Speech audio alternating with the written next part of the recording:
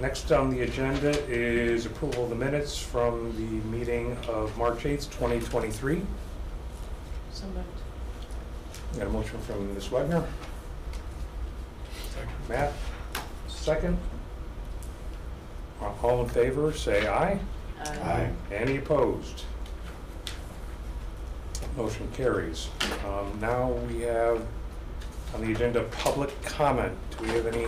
None. Nobody signed in. Member comments? Nobody? We're just fine. All right. Next, moving on to interviews for various fire protection district boards, including Fox River Grove, McHenry, Harvard, and Crystal Lake. I'm going to go ahead and follow the list that we have here. And we have first for Fox River Grove Fire Protection District, Mr. I'm sorry if I say the name wrong. Yocius. Please step up. Why don't you sit right here, close to the microphone. Right here. That'll work too. All right. Morning. Morning. And if you want to go ahead and start with a quick introduction. All right. William Yocius, Bill Yocius, been a county resident for going on 40 years or so. Was the mayor of Fox River Grove back in the early 90s.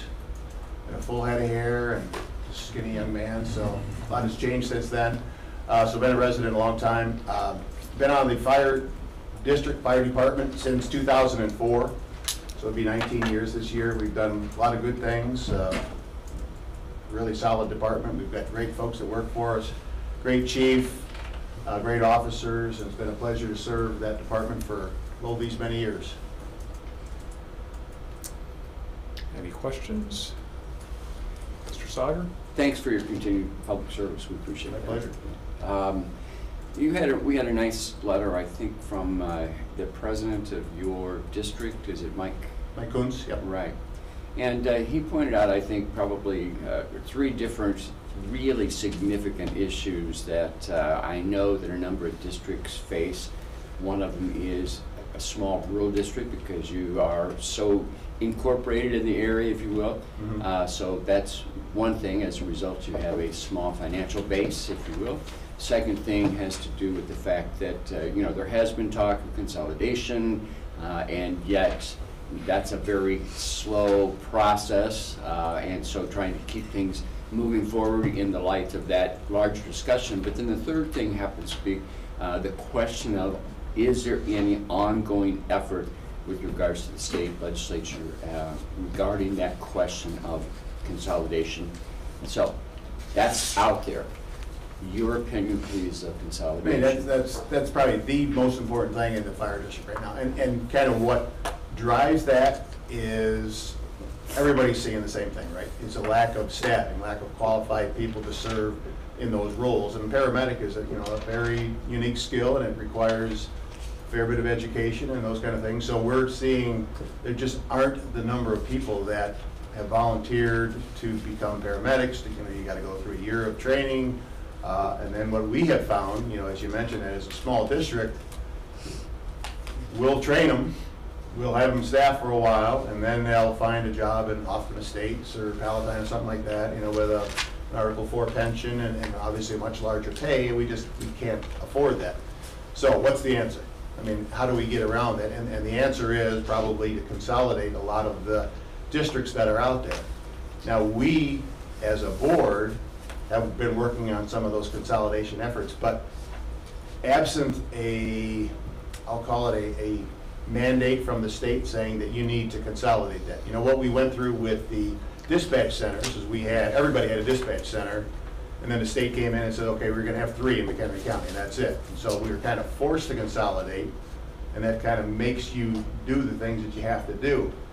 Absent a state requirement like that, we've got a different tax rate than Cary. The most logical move for us would be to consolidate with Cary. And we've talked and we've worked toward consolidating response without really being consolidated. So if we actually wanted to be a combined district, We'd have to get our voters, we'd have to get Cary voters to say, yep, that makes sense, let's do that. Now, absent a requirement to do that, our tax rate is different than Cary's tax rate.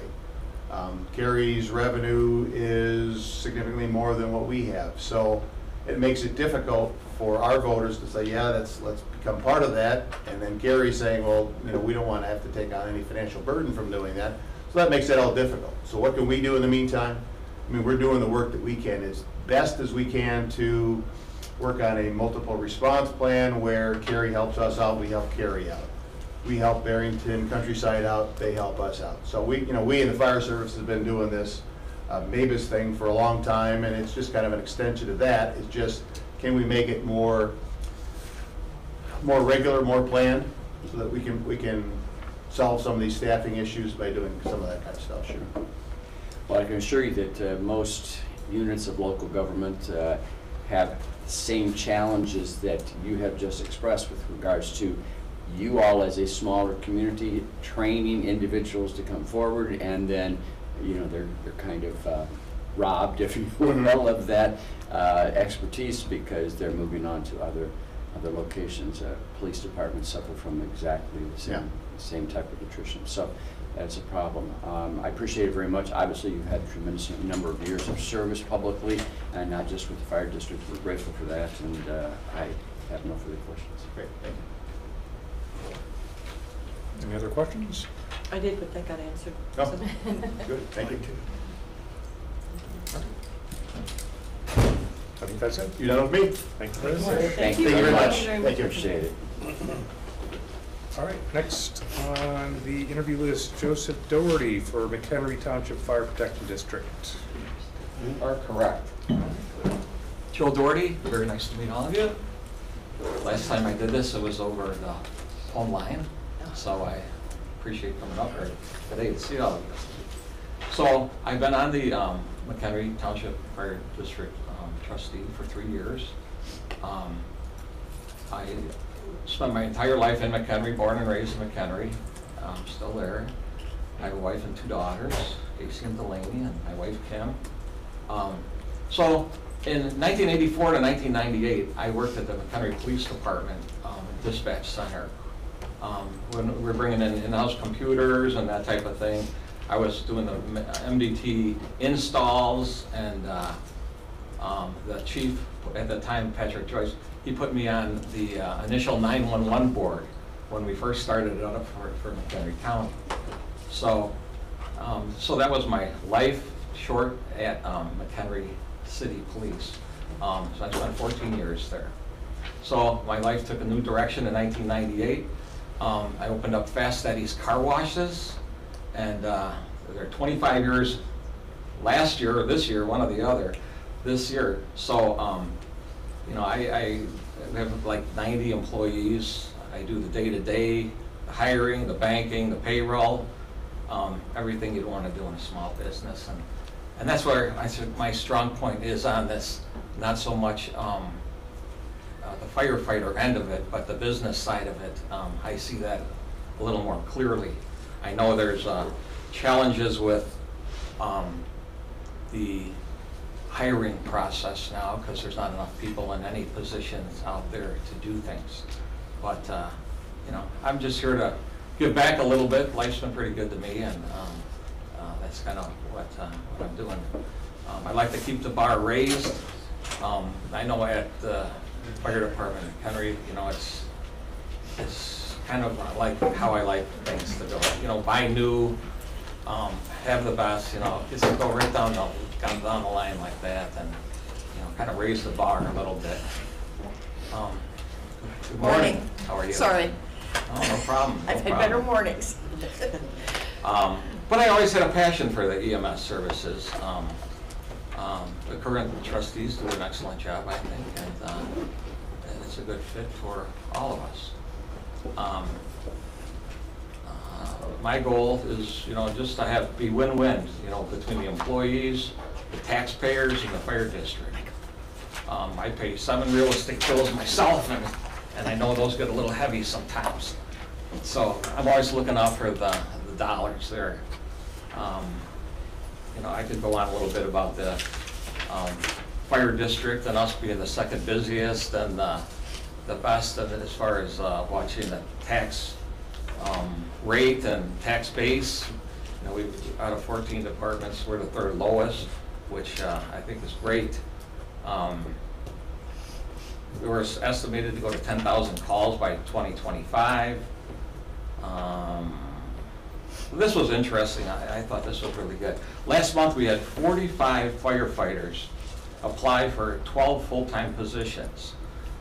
We kind of shook up the business a little bit, and we said, hey, let's do hire maybe a firefighter. Most of them hire like EMTs, but if we get them early enough, let's pay for their schooling, hang on to them a little bit longer, and you know, if they leave early, they got to pay us back. Work some business deal out like that, and thus we get 45 applications for 12 positions. So, you know, shake up the box a little bit. And contract, we tried to do contract employees, and that did not work. There wasn't much interest in that, but we tried it, and at least we tried. We tried doing the right thing for the taxpayers. So bottom line, we run the business like it's our own. So any questions? My apologies to all of you.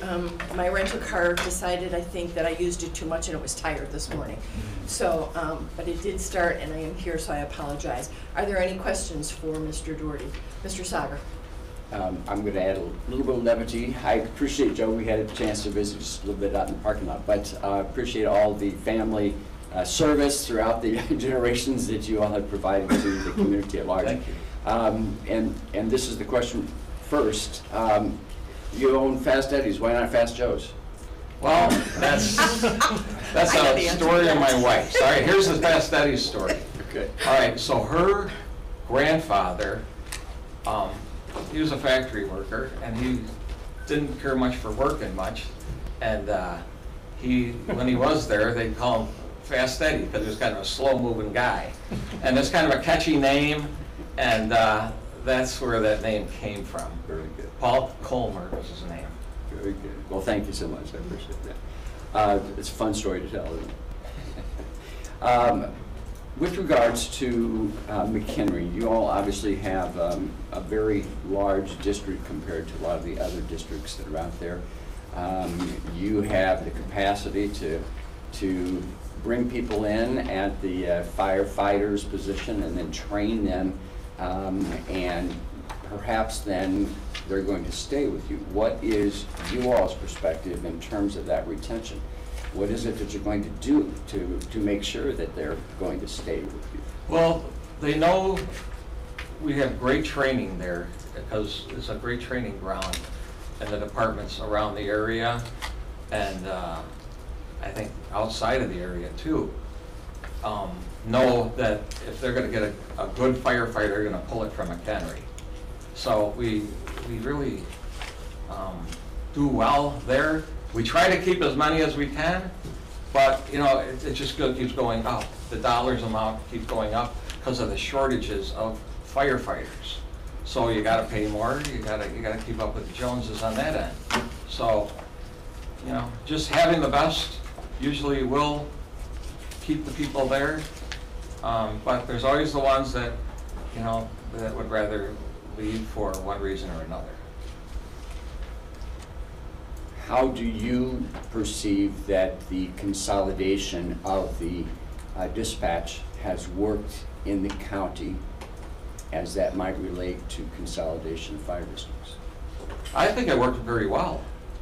Because I know when they started that, they're like, oh no, you know, so I live over in Huntley, and you know, how is someone answering the phone in, you know, Woodstock, and I know what's going on over here. That was a big concern. But now I think that as people realize how computers work, those centers, and it's very, very accurate, I think that it would be an easier sell than it was years ago. We've already gotten a point from me because you mentioned Woodstock at least once in the conversation. Once in the parking lot. Yeah, that's true. There you go. Any other questions? Ms. Wagner? Besides staffing, what is the greatest challenge at the fire district? Or what do you Well, see as the fire? kind of getting equipment is a big deal too. Some of the engines, and we've got 4 ambulances on order right now. We pay for it when we get them, you know, it's not, we don't take loans on anything, but the fire trucks and engines are like 2 years for, you know, to wait on those, so that's another tough one. Is that something new? That longer wait, is that a supply chain issue, or is that Really? something that we've always? Yeah, that's pretty It much. is relatively new? Thank you. Just out of curiosity. I'm sorry, Ms. Wagner. Any more questions? Anyone else? Thank you very much, Mr. Doherty. We really appreciate it. Thank you. Thanks. I don't know if anyone noted, but we do have representatives of the township production. We have the fire chief as well as the president of the board here too, if you have any other questions outside of that. So, you want to continue or do you want to? Do you want me to go on? So the next individual on our agenda is James Althoff. He is in the audience. Mr. Althoff, would you like to take a seat?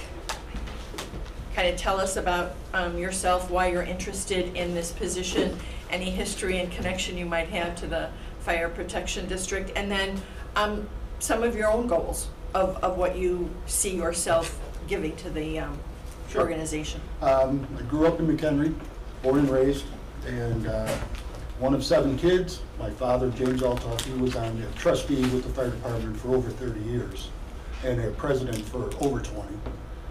I was on the fire department from '83 after college until '87. I had to stop doing that when I went to play in the NFL. They don't allow you to do both of those things. So they don't like that dangerous kind of stuff. So after that, I started my own business, which I run up to this day, which is drug and alcohol testing programs for trucking and construction all around the northern Illinois area. I've always loved the fire service. I've always been involved with it because of my father. And then I loved being a fireman as well. My 2 older brothers were firemen. My uncle was a fireman in McHenry. So been around it a long time. And I know my dad, rest his soul, would love for me to see me look down and see me following in his footsteps to be a trustee as well. So with that being said, I think they've done a wonderful job so far with the fire department, and I'm very proud of it, and I know the citizens are proud of it. Some of my goals that I'd like to see is I kind of keep track of the minutes and what's going on in the meetings. So I know we're renovating Station 2, that's up and coming. The new Station 6, when that finally gets built, that'll be the second busiest station in the district. So it's obviously necessary to get that going as soon as possible.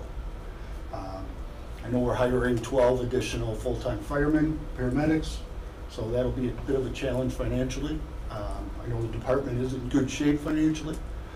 I would like to see us look into the SAFER grants from FEMA, which are available for fire departments. Some of our neighbors, Huntley has received over $300,000-400,000. Wakanda's received similar. Waukegan has received over $1 million.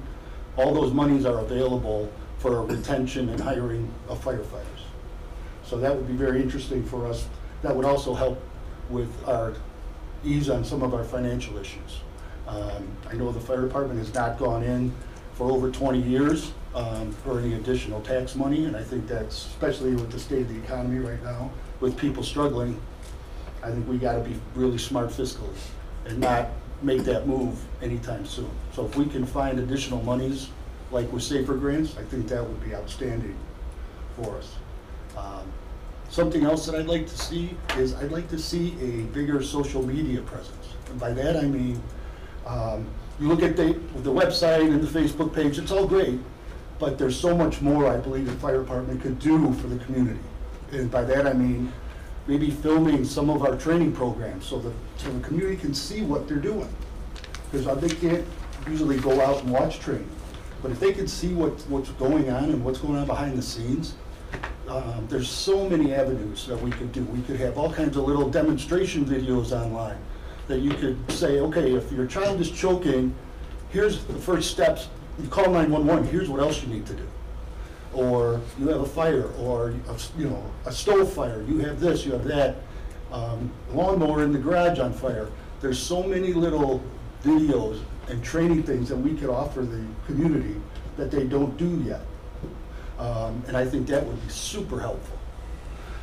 Something else is, I think that the public should know that there's safety audits or inspections that you could have at your house. So you could have a fire inspector come to your house and walk through and say, okay, this might be something you want to look at. How's your smoke detectors? How's this? Do you have kids in the house? Do we have an evacuation plan? What do you have ready to go in case you do have an emergency? We could have maybe little handout kits to the families with a smoke detector and a few other things. And that's something that the fire inspectors could schedule on their own, so they don't get inundated with 1,000 inspections when they have other inspections to do throughout the district. So I think that would be really something that the public would like to see. I know they have the open houses, which are amazing, and they get a good turnout for those, but I just think with everything being social media these days, I really would like to see a bigger footprint in that area. I think that would be really cool. And there's so many things that we could do with that. Any questions for Mr. Althoff? One. Mr. Coco? What And then Ms. Wagner? Sorry. What do you feel you bring to the table on the union issue of the part-time employees and on the grant issue? Do you bring something extra to the table for either of those issues for us? Well, being in the, working for my father, we had multiple unions that we dealt with, plumbers, pipe fitters, electricians. So I am familiar with that, and I deal with a lot of unions right now with my business in regards to drug and alcohol testing, because most of all my testing is with CDL drivers and operators. So I do deal with the unions quite often on the collective bargaining agreements, so I have some knowledge base in that regard. And I feel like instead of working against the union, we should try to find a way to work with them. Because I have friends in the department, and the unions are very anti-part-time, as you guys know. They don't want part-time firemen working from other full-time departments. So they're sending out letters telling them, no, you can't, to the firemen, you can't work anymore part-time at McHenry or where have you. And this is a public safety issue, and we should not be butting heads with the unions over a public safety issue. It's not a truck driver or an operator or something like that. This is much more important to the communities, especially these part-time guys are living in our community for the most part. And it would be nice if we could find a way, some sort of a even ground with the unions and get this to be allowed, because it would make things a lot easier for everybody. Answer your question. Ms. Wagner? It was kind of answered, but just I'm surprised you guys had so many people come out to interview for those 12 positions. What else would you do to attract employees or prospective employees? Well, I think that if you can, as Joe alluded to, start bringing in guys and develop and train them. I think if we could do more programs working with high schools and colleges and getting those kids interested and starting to build a program from the ground up, bringing those kinds of kids, community kids in and getting involved with the fire department. And I think they do some of that now. But it would be great to expand that program and start bringing kids in and with a cadet kind of situation and get them interested, because I don't think a lot of kids really just look at the fire service as a career path. And they don't understand how wonderful it can be. When you're working, you can get a great salary, base salary, working in the fire service, and you can move your way up through the ranks, and you can do very, very well and end up with a great pension. And so I think it's really important to start training these kids, not only on the good they're doing, but how good it can be for them personally. And I don't really think a lot of kids understand it, because it is a great career path. Mr. Sire? Can you describe the relationship between the McHenry County District and MCC in terms of training efforts there? Is there an outreach program? Is there a collaborative? Since I'm not on the board currently, I'm not completely familiar with that, to be honest with you, Brian. So I apologize for that. But I know that they do have training classes going on and college classes offered right now in firefighting.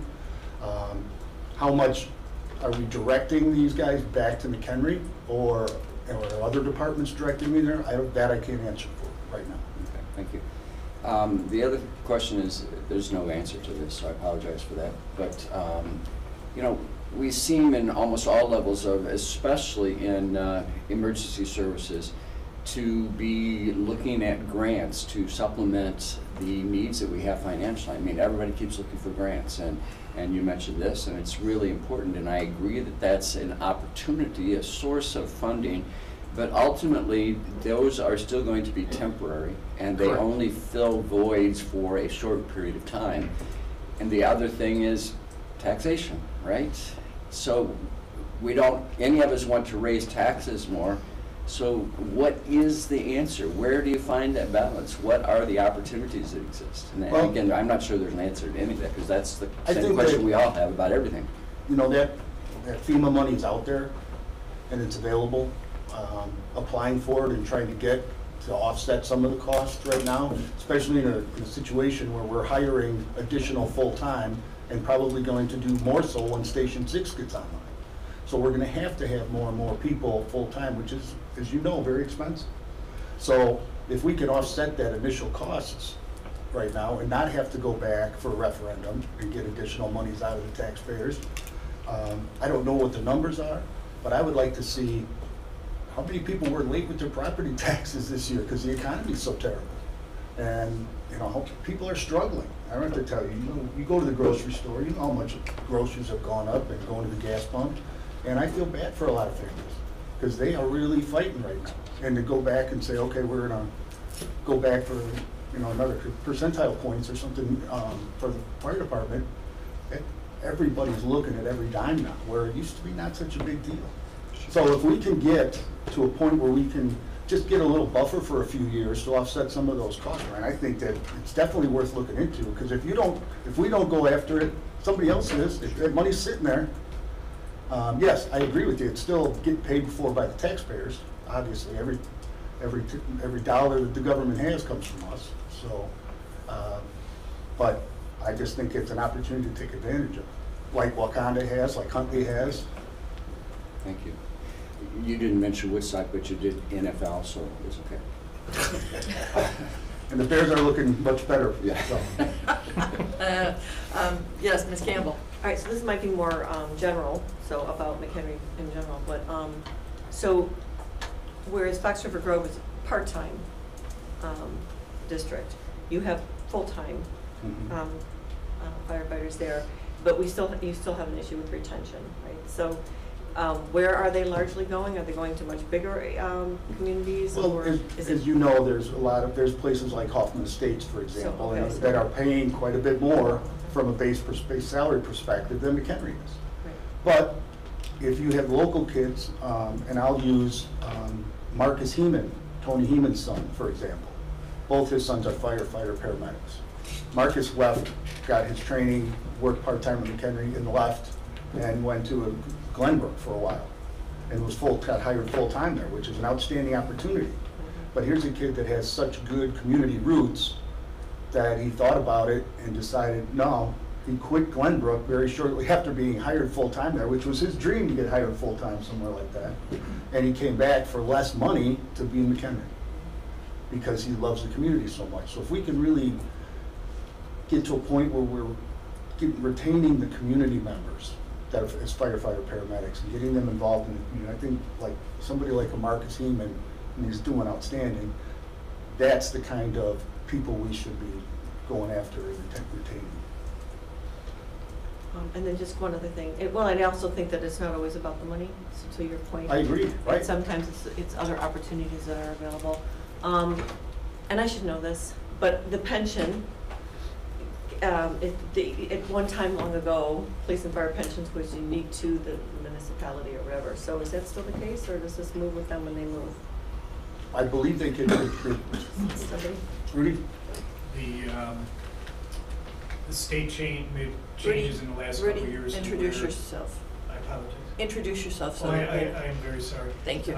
My name is Rudy Horst. I'm the fire chief for the McHenry Township Fire Protection District. And a couple of years ago, a consolidation was made for the individual fire department pension funds as far as the dollars and for the investment.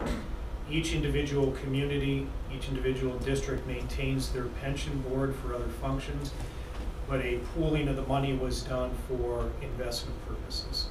And that really just started within the last years. Can they take that pension with them if they go somewhere else, or? There are avenues for what's called reciprocity, to where if a firefighter is full-time in another community and is earning pension credit, and then he goes to another community, because statewide we all follow the same laws for the pension. There are opportunities for that credit to be transferred. There are some limitations and some requirements with that, and the individual ends up paying a little bit more into their pension for that kind of dual administration of it. But yes, there are opportunities for that reciprocity. Okay. Right, so still not like IMRF that just follows you around, but. No, it's a little bit, it's a little bit more complicated, Yeah, but, okay. but the intent is there. Okay. The actual intent is there. Thank you. Thank you. Any other questions for Mr. Althoff?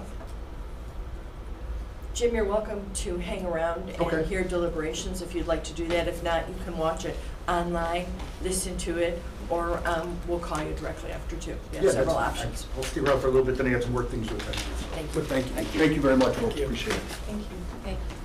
And next on our agenda, and I see him in the audience, is Robert Meyer, also for McHenry Township Fire. Bob, can I ask you to take a seat? And following the same kind of format, if you can tell us a little bit about your history with the Fire Protection District, and then why you want to continue in your position and some of your own individual goals for the next couple of years. Well, Pardon me? I'm working on my 65th year with the fire department. 29 years Johnson Rescue Squad, 36 years with the fire district as a trustee. And I'd like to go one more time. And do you want to also explain why you do want to go one more time, and the challenges and the opportunities that you see that you want to address specifically? To me, it's the most active fire department in the state. And the challenges are all laid out there in our planning process, and that our strategic plans. We have an itinerary of what we are to accomplish, and the number of accomplishments, everything from new doors at Station 1 and Station 2 to remodelings to the possibility of Station 6 in McHenry. But we don't want to go ahead with that until we're certain that we can staff it, that we have the manpower to staff it. And we're on the road to that, and in fact, there's 12 more people going to be interviewed for the possibility of full-time fire department. Eventually, it's going to be a full-time fire department, but the transitioning factor is difficult. It's got to pull a lot of magic. And I did graduate from college with a master's degree, but that's one subject that I either missed or failed or they didn't teach. And we did receive a letter from Board President Mr. Miller that indicated that you were terribly engaged with the capital development and the construction of a couple of the stations. Do you want to talk about that a little bit? The new Station 6, and I think, what was the last one that was The built? actual building of Station 6, Yeah. Ms. Althoff, actually talked about the station. Well, we have property in two places to build Station 6. One on Bull Valley Road and the other one out on Route 31. The Bull Valley Road is basically it's up for sale, and it's not really feasible for us to build out there right now. Property on 31 is across from the old Ramada Inn, and we're working with the city of McHenry and that on the zoning and this and that. We would expect to finalize that work by the city council and go ahead with the possible permitting and this and that of for the building. But it's a ways off. It's a good year and a half off before we could see the structure. But back 5-6 years ago, we did a study and on Station 6, and we found out that the businesses that are out in the corporate center could actually be saving about 25% of their insurance money if there was a station out in that area. And that's one of the big goals that we have. We're always interested in cutting the taxes and maintaining a very feasible fire department, reliable. Great. Anything else you want to say, Mr. Meyer, before we open it up for questions? I'm sorry, I said, is there anything else that you would like to share with the committee before we open it up for questions? No? Questions for Mr. Meyer? Just real quick, was that is Station 6 north of 120? No, it's south. South of 120? It's south, Okay. yeah. Okay, sorry. Those of us old McHenrys know what he's referencing when he says the old Ramada. It's the MCC Business Center now. Oh, sure. Yes. Okay. Please, Ms. Wagner. How long have you been on the Fire Protection District? 29 years with Johnford Rescue Squad. In 1987, early 88, we merged. We sold out the fire department, and I've been a trustee from that point on. So 36 years. So this year is my beginning of my 65th year. True public service. That's for sure. Mr. Secker? Appreciate that tremendous length and tenure of public service, so thank you very much.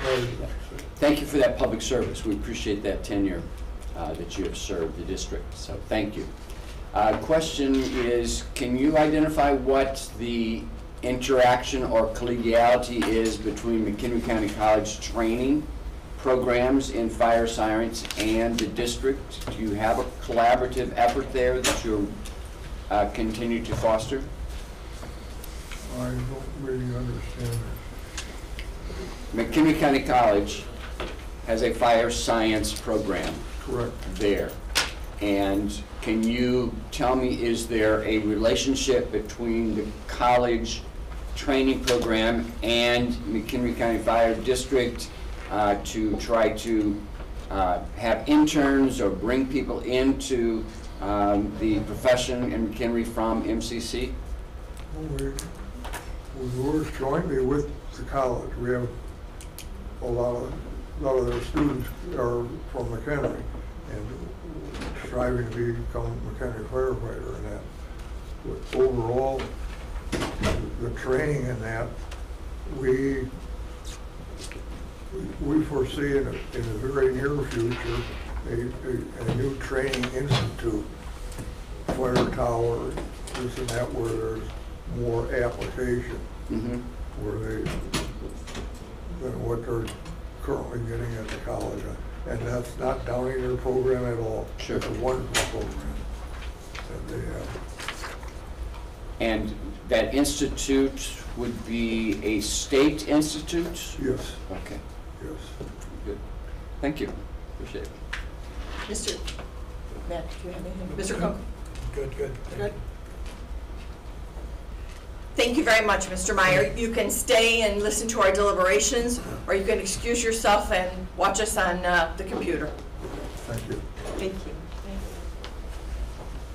We've got a little bit of time. I mean, Alan, Chief, do you have anything that you wanted to add about, you know, strategy or challenges or goals? Or, I apologize. I just was going to let the board president say something. Okay. He's here. I apologize. No, I've just, Pam, as you know, I've been with the district for 33 years now also. I've been the president of the board for 25. And I think McHenry has the best fire district in the county and probably the state. We're very financially sound. We've watched our taxpayers' dollars very closely. Most of the board is business people. We do have one board member is a full-time firefighter in another area. I'm very proud of our district. Like Bob said, we're looking at building our Station 6, but that's a big project. That's a $6 million project. We do have the funds to build it, but we're not going to do it till we're sure we can staff it. So the last thing we want to do is spend $6 million on a building and we can't put people in. We have, in the last 3 years, converted from a full part-time department to a combination. We now have 24 full-time blue shirts, 6 full-time lieutenants, and 3 full-time battalion chiefs. We're looking at adding another 12 blue shirts in June. They went through interviews so far, and the list will be published this week on the final list on their preference points. And from that, we will be offering employment. Keeping them is a problem. Thank God that we've been able to keep most of our full-timers. We've had, out of the 24, 1 left us for another job that paid $6,000 a year more. But it's hard to compete with the big district, or big apartments. Other than that, we have the lowest tax, third lowest tax rate of a district in McHenry County. And we had 7,500 calls last year, which puts us number 2 in the county, only behind Crystal Lake, which is not a district.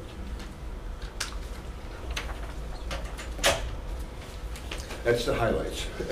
One of the comments that I think I made, Kelly, I think you'll remember, but I have talked to each of you, is as the year goes on, we're going to provide an opportunity for fire chiefs as well as the board presidents to come and address us about some of the issues. We ran into a little glitch of some of our appointments last year, where we heard about some issues that were going on in the fire departments that we had absolutely no information or clue about. So we're going to give them an opportunity to come and visit with us and to kind of give us that. So I appreciate it very much, Mr. Miller. I might just add too that the present board works very good together.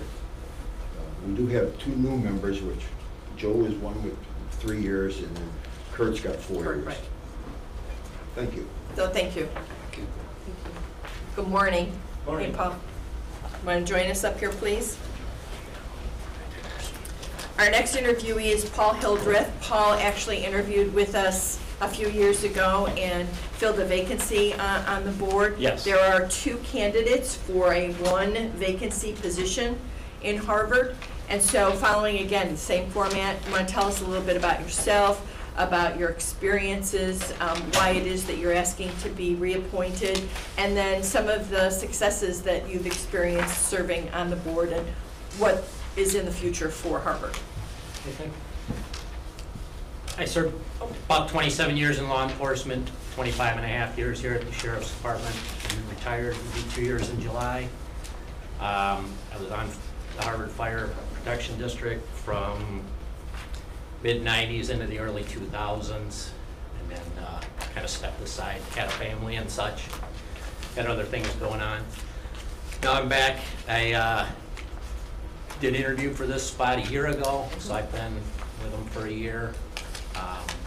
Filled that vacancy for a year. Just trying to continue to help get the department back on track. There were some issues in the past, have been for a lot of years. It's not just new problems, and that we're currently without a chief, a permanent chief, let's call it that. We've kind of got what I'm going to use as an interim chief. We've got the chief or a contract with Marengo Fire to fill in our chief position, which is actually, I think, doing pretty well. It's really turning the department around, getting some people promoted, been able to bring some people back actually that had kind of stepped away from the department. So I don't know that we'll ever be fully staffed, I guess, so he has been able to help bring in some new people, some people that are trained, which is, you know, everybody's problem. You got quite a bit of training that leads up to putting somebody on the street, and then we run into a big problem not being full-time, that you send people off to train, you train them, they stay with you for a little while, they leave. So it's kind of a revolving door. It'd be great if we could find a way to stop that, but right at the moment, there are not enough funds in our budget to become a full-time style department. So we're trying to do the best we can with what we got, and I think we're doing a phenomenal job. Are there any questions? Mr. Sager? 2 questions. First, I want to say thank you. Appreciate your willingness to serve in this capacity. What was one thing that you were totally surprised about? I mean, you've been at this now for a year. What was the thing probably was the greatest surprise to you? I don't know that there was any one surprise. I mean, I kind of knew some of the situations that were going into it.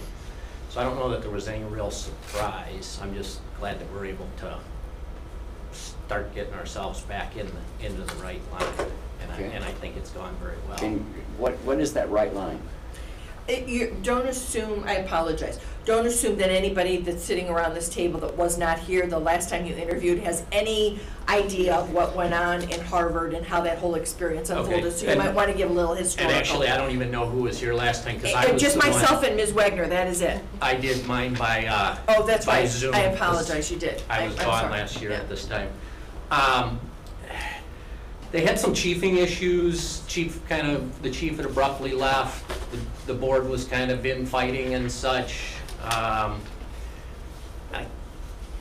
My impression was that the chief that was there at the time was kind of trying to take the department in a full-time big city type of mentality, and therefore kind of sold and traded a bunch of our equipment away and left us with some stuff that was not very viable.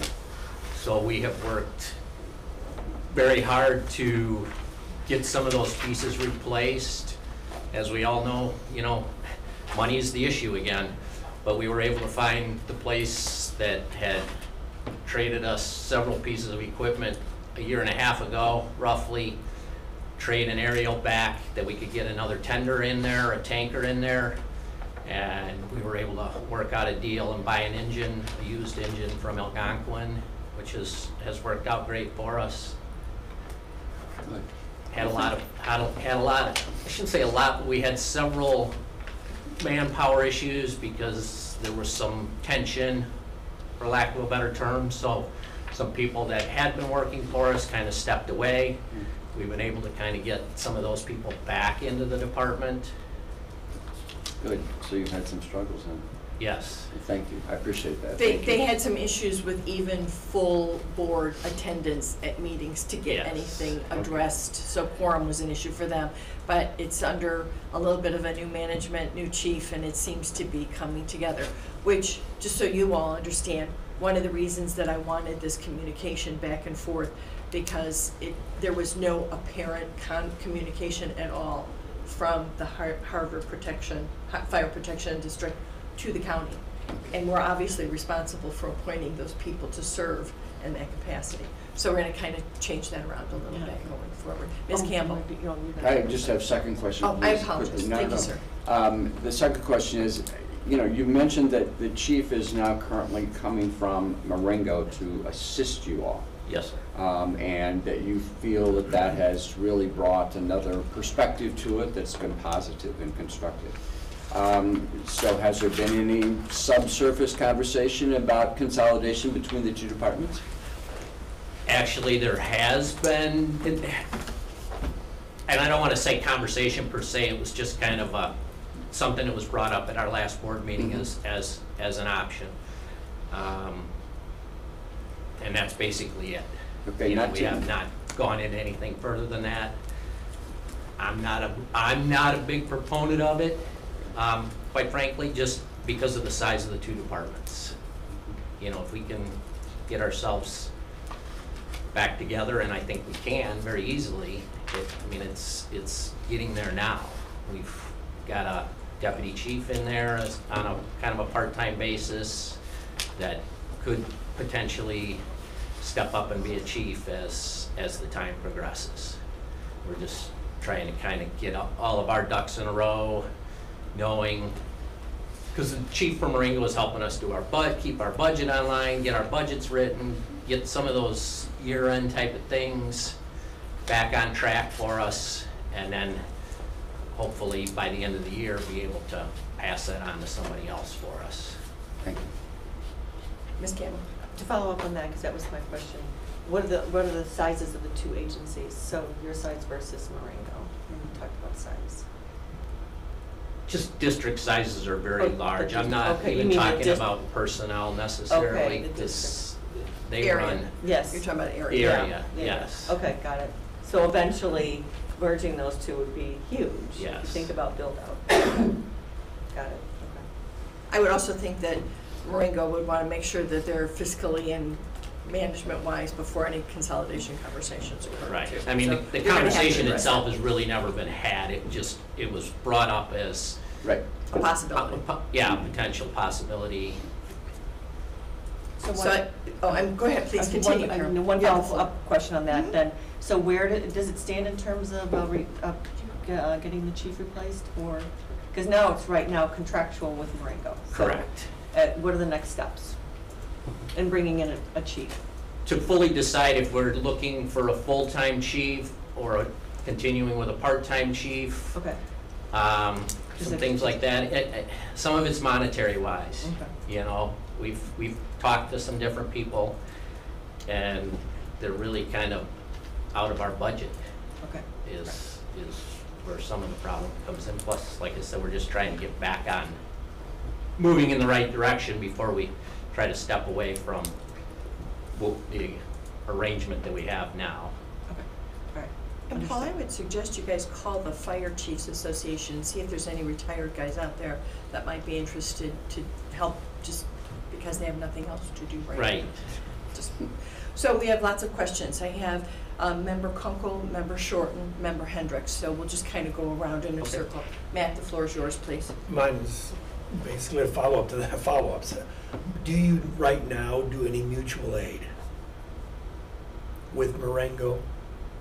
Yes. I mean, we have mutual aid agreements with all of our surrounding departments. That's what I wanted to know. Marengo, who else?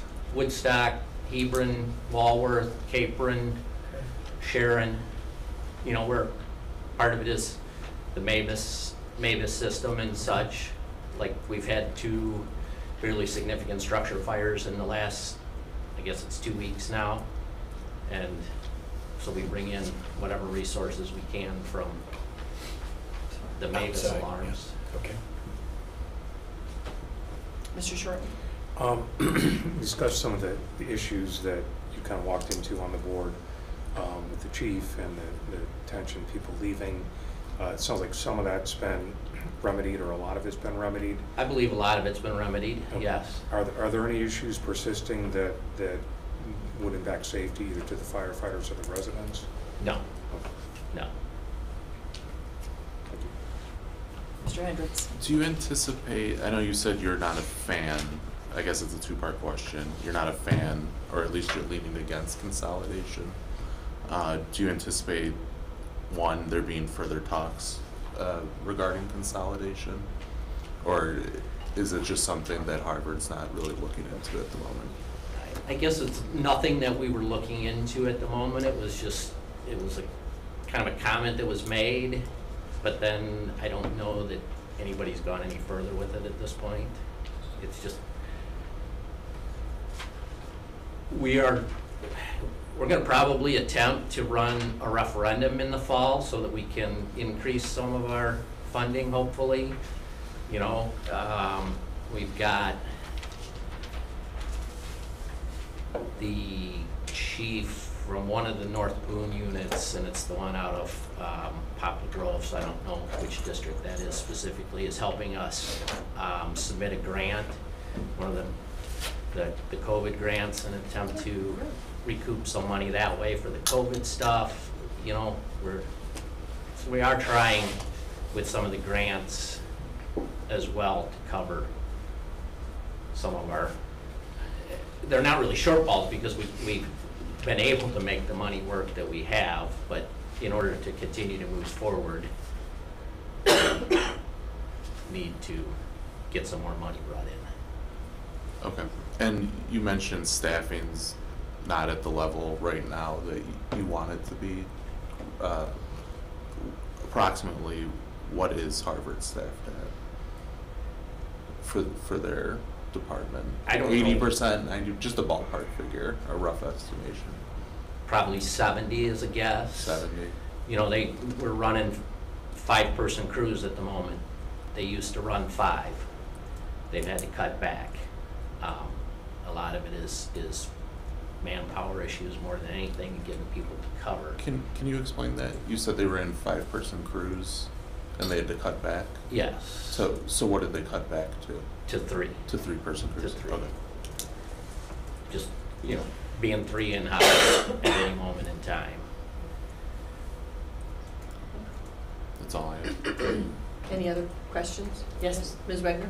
So obviously there's staffing issues, and I mean, it seems like every department has staffing issues, and then you have extra staffing issues compared, because of what's gone on. I apologize. What do you feel is the best way to attract the firefighters to come work for Harvard? A lot of it is just trying to bring in new people. I mean, everybody wants the younger people. Our problem is that we are not full-time, so we're not paying full-time wages. A lot of ours is people that work for other departments. Some other departments allow you to work for another department, some don't.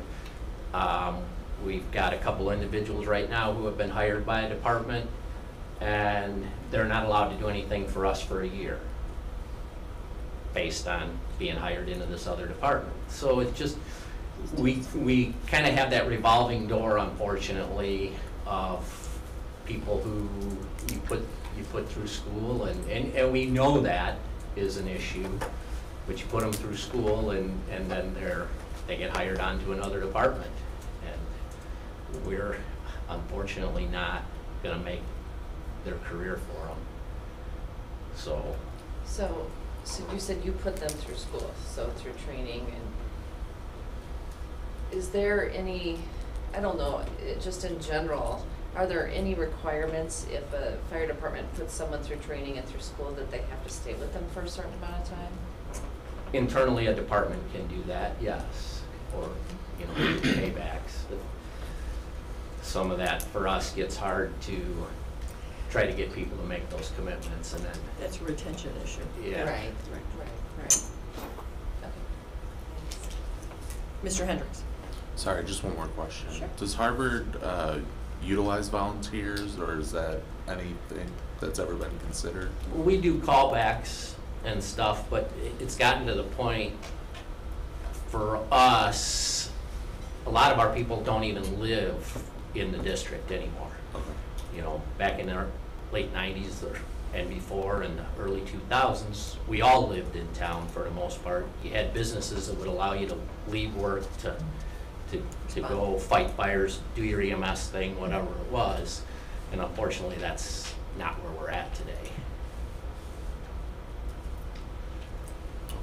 Any other questions from the committee?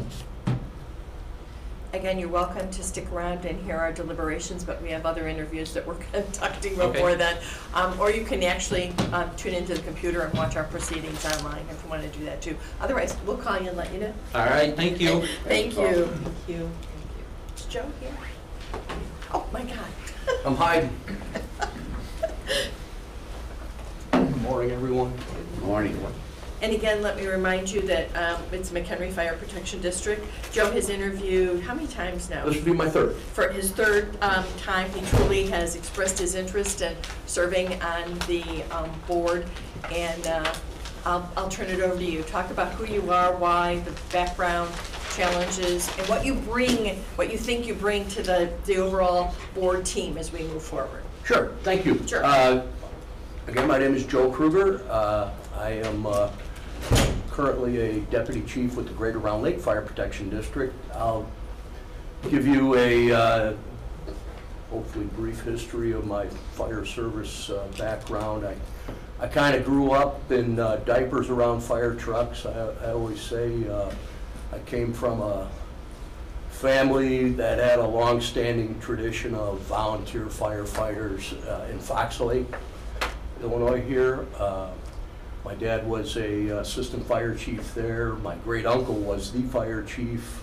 My uncle and my grandfather were all firefighters, you know, so growing up, you know, I can remember the whistle going off and whatever you were doing, everything got dropped and guys running off, you know, in the old days. And I'd get all excited and when I turned 18 years old, I was able to get on as a cadet firefighter, and I never looked back. So I've been involved in the fire service in some way, shape, or form, be it, you know, shining wheels as a little kid or whatnot, virtually my entire life.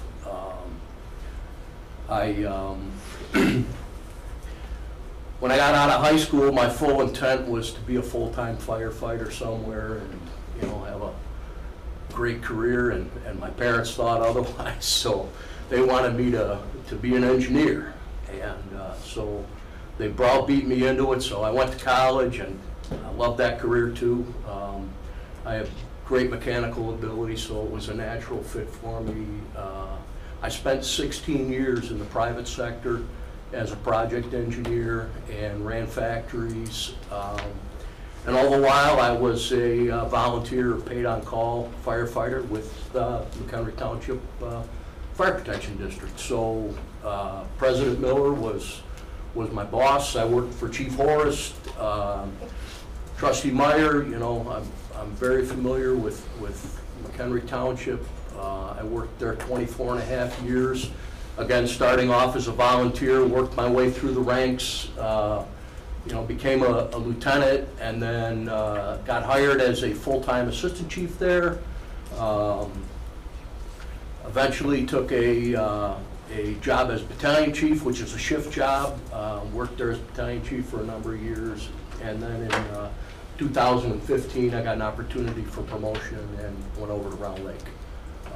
I've been in Round Lake ever since. I mentioned to you I have an engineering degree. I also have a master's degree in fire service leadership, and I am also an executive fire officer.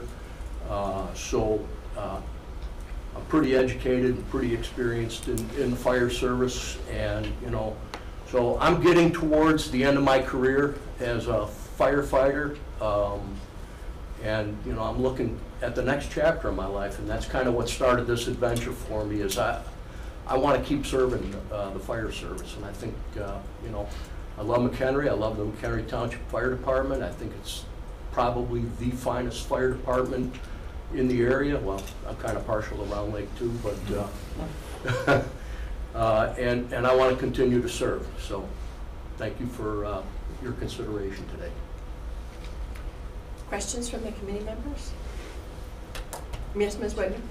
So, you obviously know that they're looking to put in a new fire station and staff it. Where do you see this going, and how do you project the future and keep the staff for not only the new one, but the current, all of the fire stations? Yeah, great question, because I think that's going to be one of the biggest challenges for McHenry Township going forward. And that's kind of a two-part question. The first part is how do I feel about the station itself?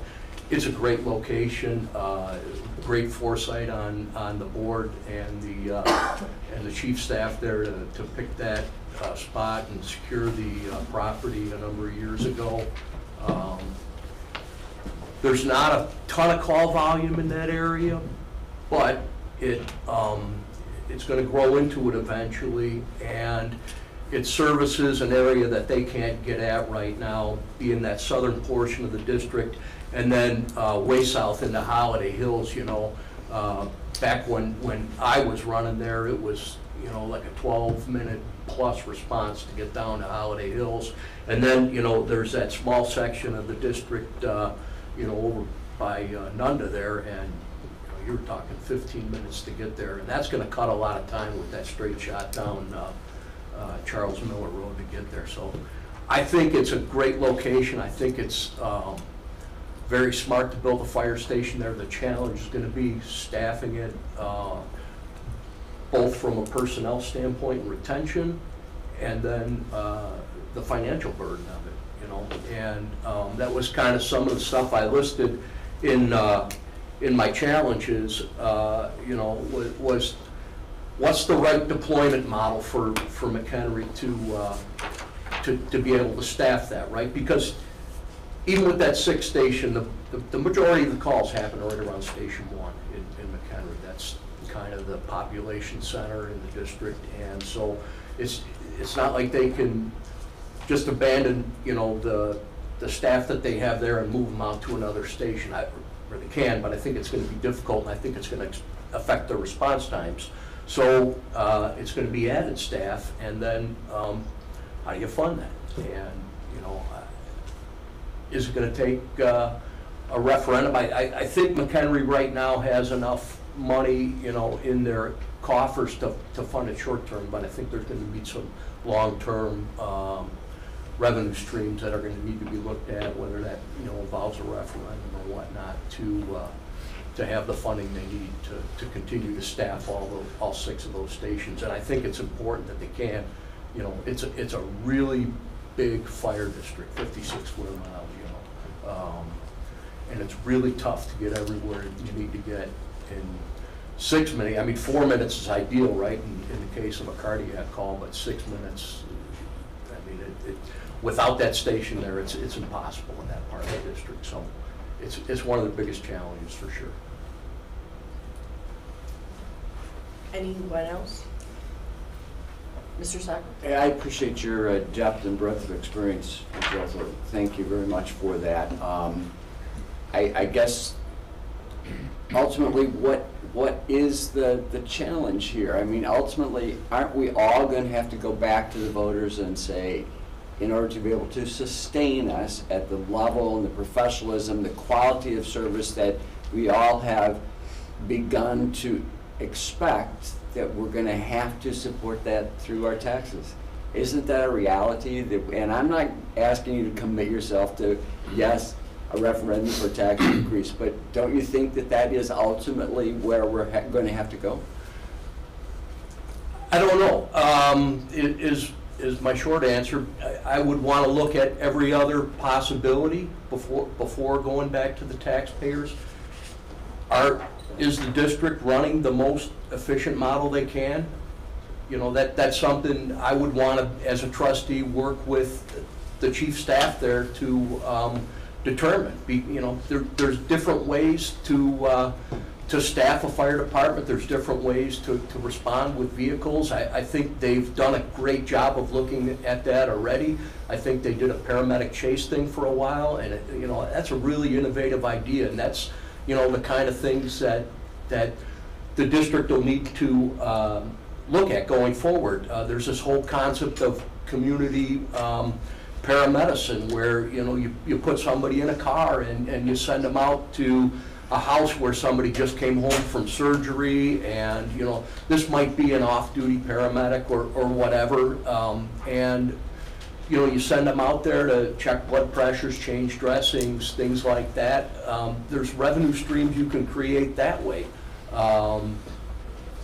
We partner in Round Lake with the local village isn't helping with the inspection services. We have fire inspectors, and so we send them around to do, you know, inspections for the village, and you know, we've created a revenue stream that way. So there are other ways to, you know, generate revenue for the district. And one of the things I listed was, you know, from an outsider's view, kind of now as looking at it, you know, McHenry's call volume has gone up like 20% since I left there, but there's been no appreciable change in population there, and I speculate that a lot of it is assisted living centers. You know, I know in Round Lake we go to our assisted living center a lot and pick people up and whatnot, and there's some revenue streams that can be harnessed from that. You know, we put rules into place, and I know of other fire departments and districts that have done that, that says, you know, you have to have enough staff on hand that, you know, if somebody falls, you can pick them up. It can't be the fire department's job to pick somebody up every time somebody falls. So, you know, and that's not a adversarial relationship. I mean, we you know, we meet with our assisted living center, and we get together with them on a regular basis. They invite us over for, you know, chili once a year. They take care of all of our guys. So we have good relations with them, but, you know, they know that our business is not, you know, the assisted living center. Our business is to support emergencies at the assisted living center. So there, you know, there's opportunities for revenue streams like that. I always think about it, you know, if Amazon was running the fire department, would they do things the way we do it? In some cases, probably not. In other cases, maybe so. But, you know, companies like that, you know, their whole thing is efficiency in what they do, and I think in the fire service we need to be looking at it from that eye too. I appreciate your most thoughtful answer. Thank you. Thank you very much, Joe. Again, you can stick around and hear the deliberations. You can go online and watch us deliberate, or we'll call you and let you know. I wish I could stay. I've got to get back to work. Understood, sir. Thank you Thanks very again much. for your consideration. I appreciate it. Yep. Next on tap, we have Joel. Am I going to say it correctly? Brouillette? I'll accept that. All right, excellent, thank you.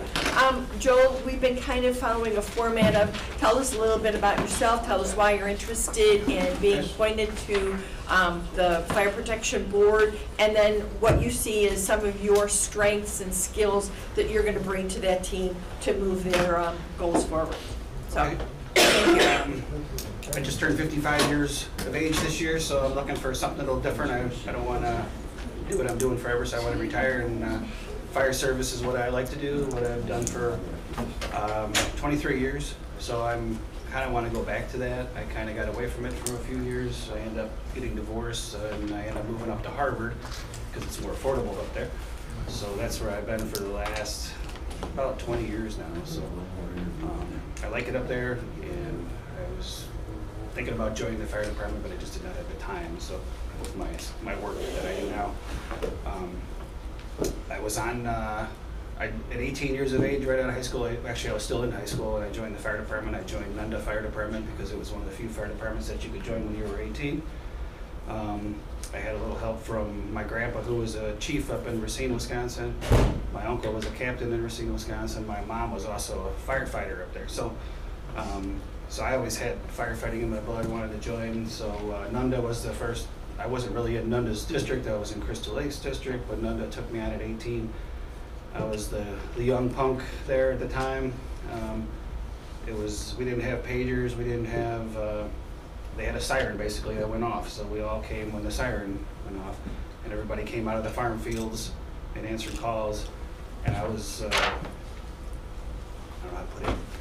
I'm that guy now. So everybody was like my age, and I was the young guy. So they pushed me to go to school there. I went to school. I took every class they offered. I took, you name it, I took every certification there was.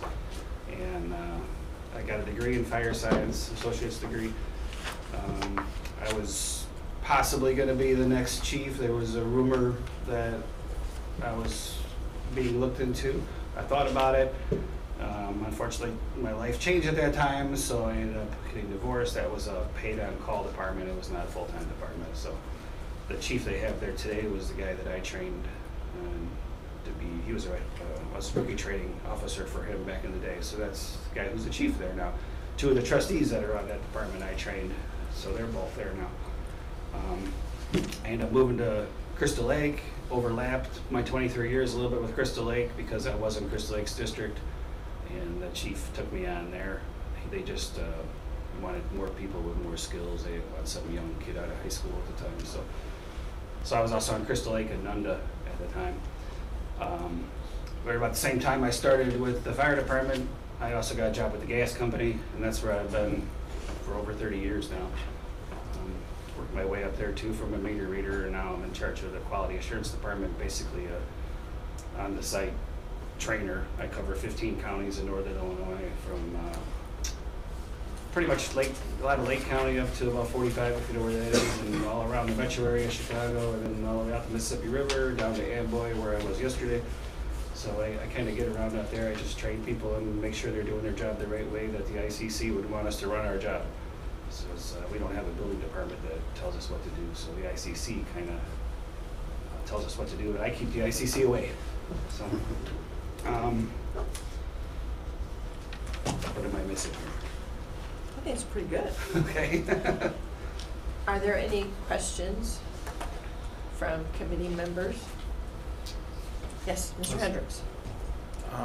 So it was mentioned with Paul earlier that there were at least brief discussions, or at least the topic had been brought up regarding consolidation. Do you feel that's necessary? Is that something you're open to? Just your thoughts in general. For consolidation of Harvard Fire Department? Correct. To Marengo. Marengo, yeah. I have heard that. I don't know if that's even possible. I mean, I'd have to look into it. I don't know all the legal details. I don't know I think that's something that everybody has to vote on, kind of thing. Probably. So if that would happen, that would happen. I believe years ago, Spring Grove and Richmond, I want to say, were possibly going to do that because I think they were sharing the same chief at the time. I know it's been an issue, and it's always an issue when you can't get people to come to calls. So that's where you're going to look at other departments to come for help.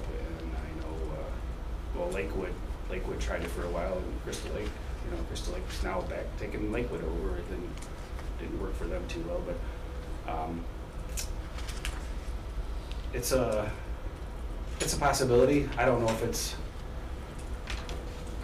needed or not. I'd have to get into the nitty-gritty. I have a lot of my own opinions on things, but I don't have a lot of the facts.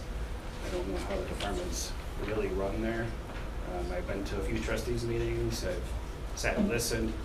I know a few people there over the years, and I know there's a lot of issues there. I know morale is one of them, and that needs to be boosted somehow. I have a few ideas on that. Morale at Marengo, you're saying? No, Marengo's fine.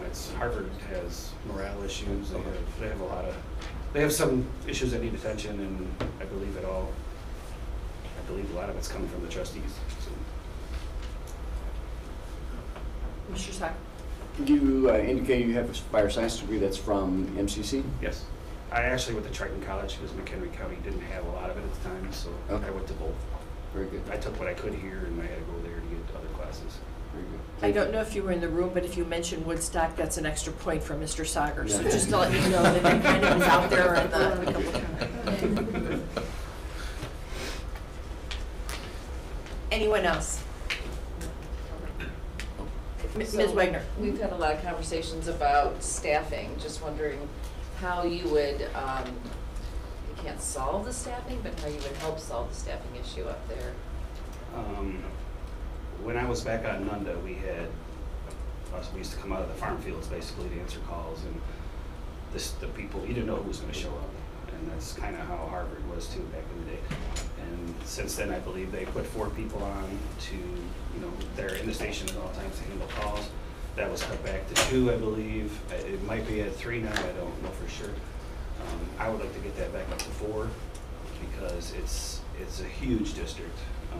It's, I believe, 108 square miles. It's possibly, I don't know the facts, but I believe it is, if not the largest, the second largest fire district in the state of Illinois.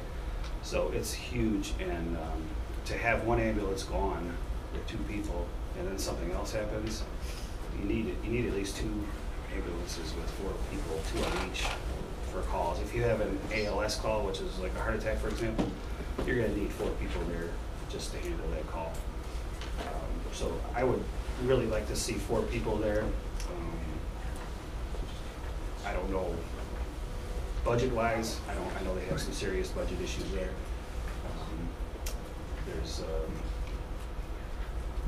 Again, I haven't seen a lot of it. I've seen their budget for the year. I see some things that could come and go, and other things I don't understand. But I think common sense. I don't think like the typical person, I guess. So it's like I don't know why we're doing some things when we could do others.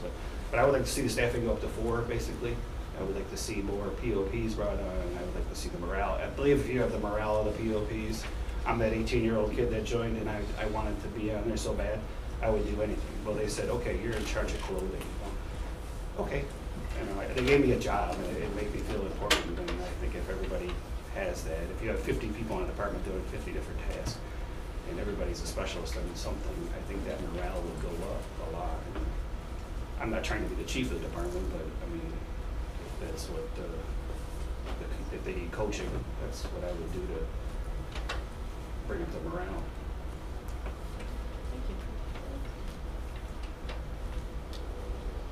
Anyone else? Thank you very much. We really appreciate it. Again, you're welcome to stay in here deliberations. You can watch us online, or we'll let you know. Okay. All right. Thank you. Great. Thank you very much. Yep. Hey, Greg.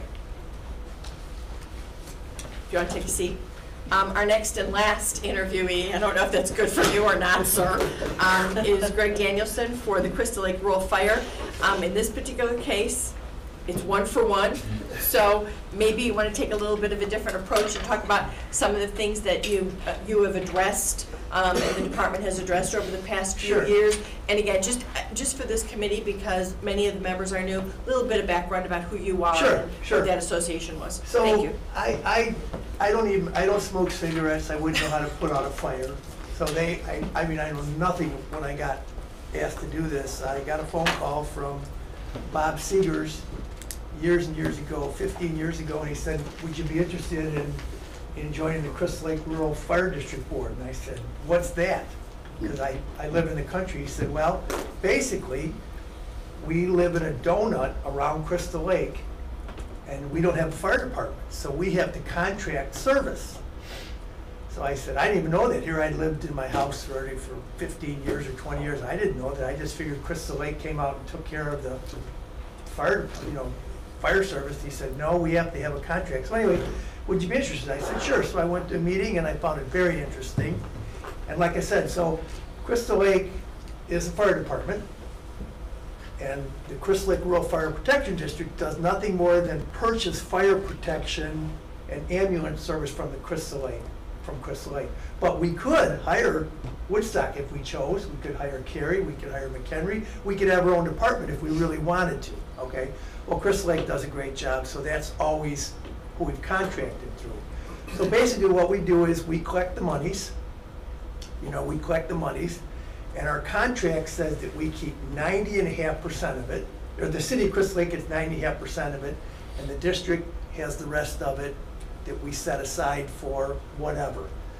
We keep only about a 6-month reserve, and then anything extra we give right back to the city. So if they need, let's say they need a fire truck, or let's say they need a piece of equipment, we'll make sure that we will help them out on that. So it's been a great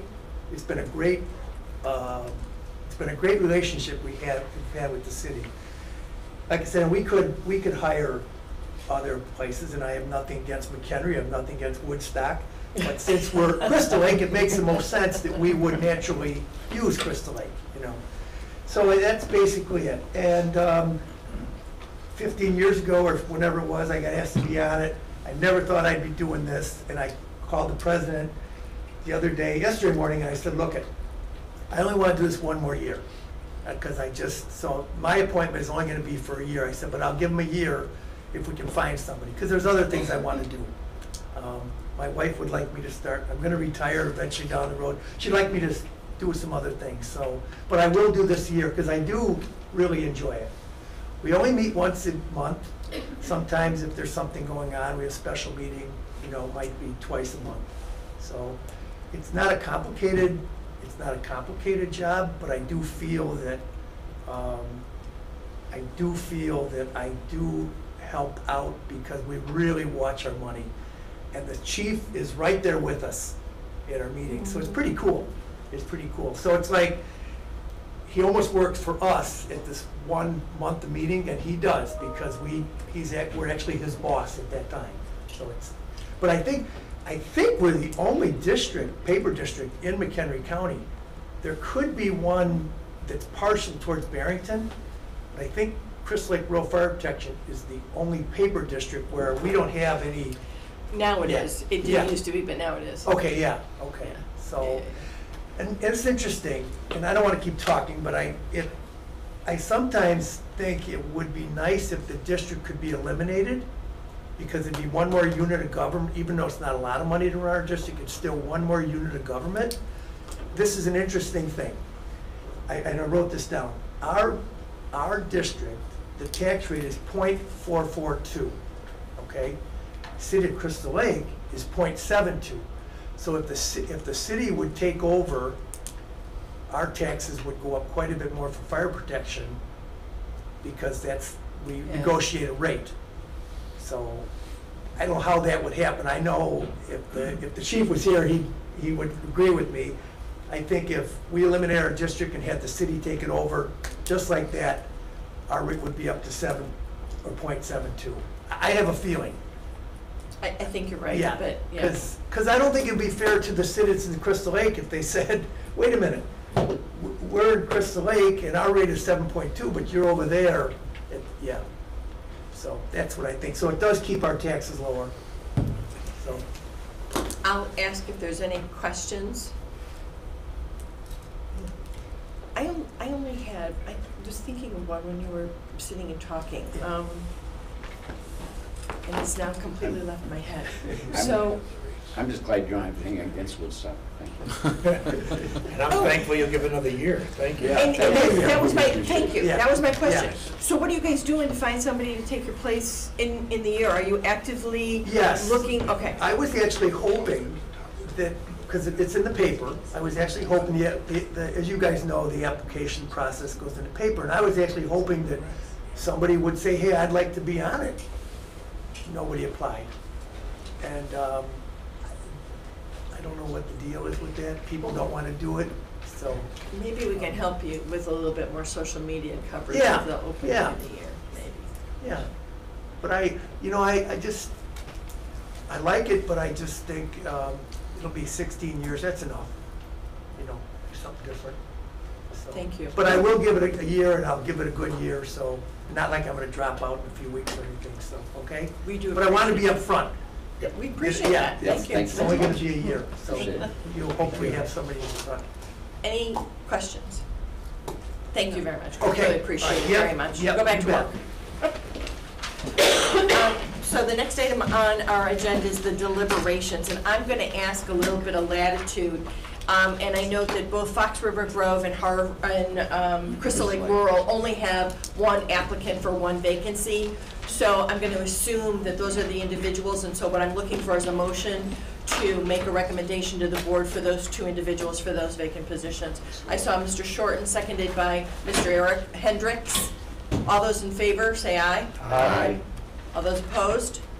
All right, that motion carries. So let's go on and deliberate according to our agenda. The next one would be the McHenry Township Fire Protection District. We had 2 openings. We had 4 applicants. We had Mr. Doherty, Mr. Myers, who are currently serving in those positions, and then we had Mr. Althoff and Mr. Krueger, who were requesting consideration. And I will note for all of you that truly it is true, Mr. Krueger, I have interviewed Mr. Krueger more than I have interviewed people that have worked for me for that position.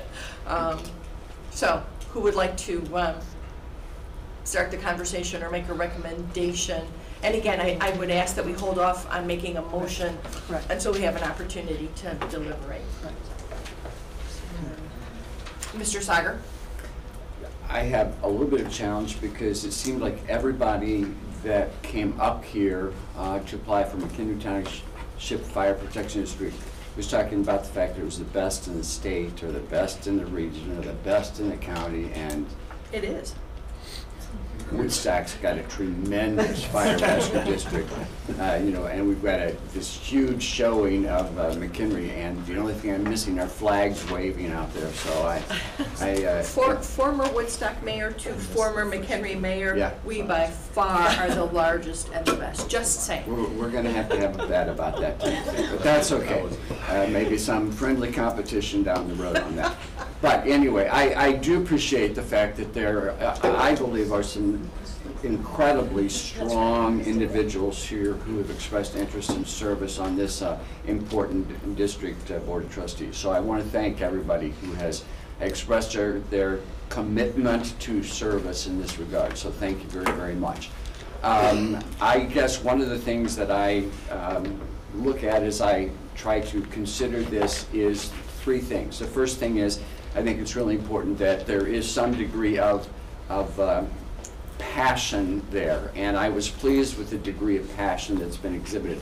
And that seems to be, it's kind of interesting because that seems to be pretty typical in the fire district area itself. The fire fighters, the fire rescue people, there's just this family passion. I mean, it's almost passed on from one generation to the next generation, and I appreciate that passion. And so that was pretty evident in all of the individuals. The second thing I'm really interested in is, frankly, the professional expertise, where individuals are coming from and what they bring in terms of that professionalism and that knowledge to the position.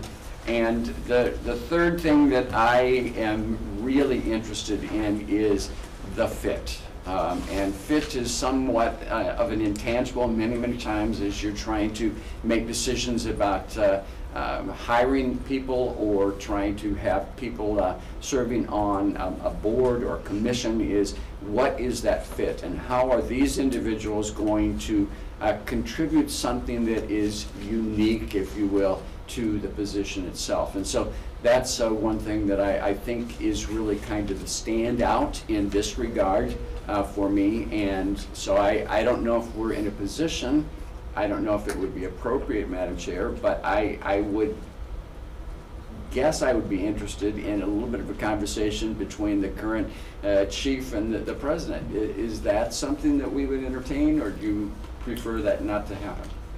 I believe they are here in the event that there are any questions that the committee members may have.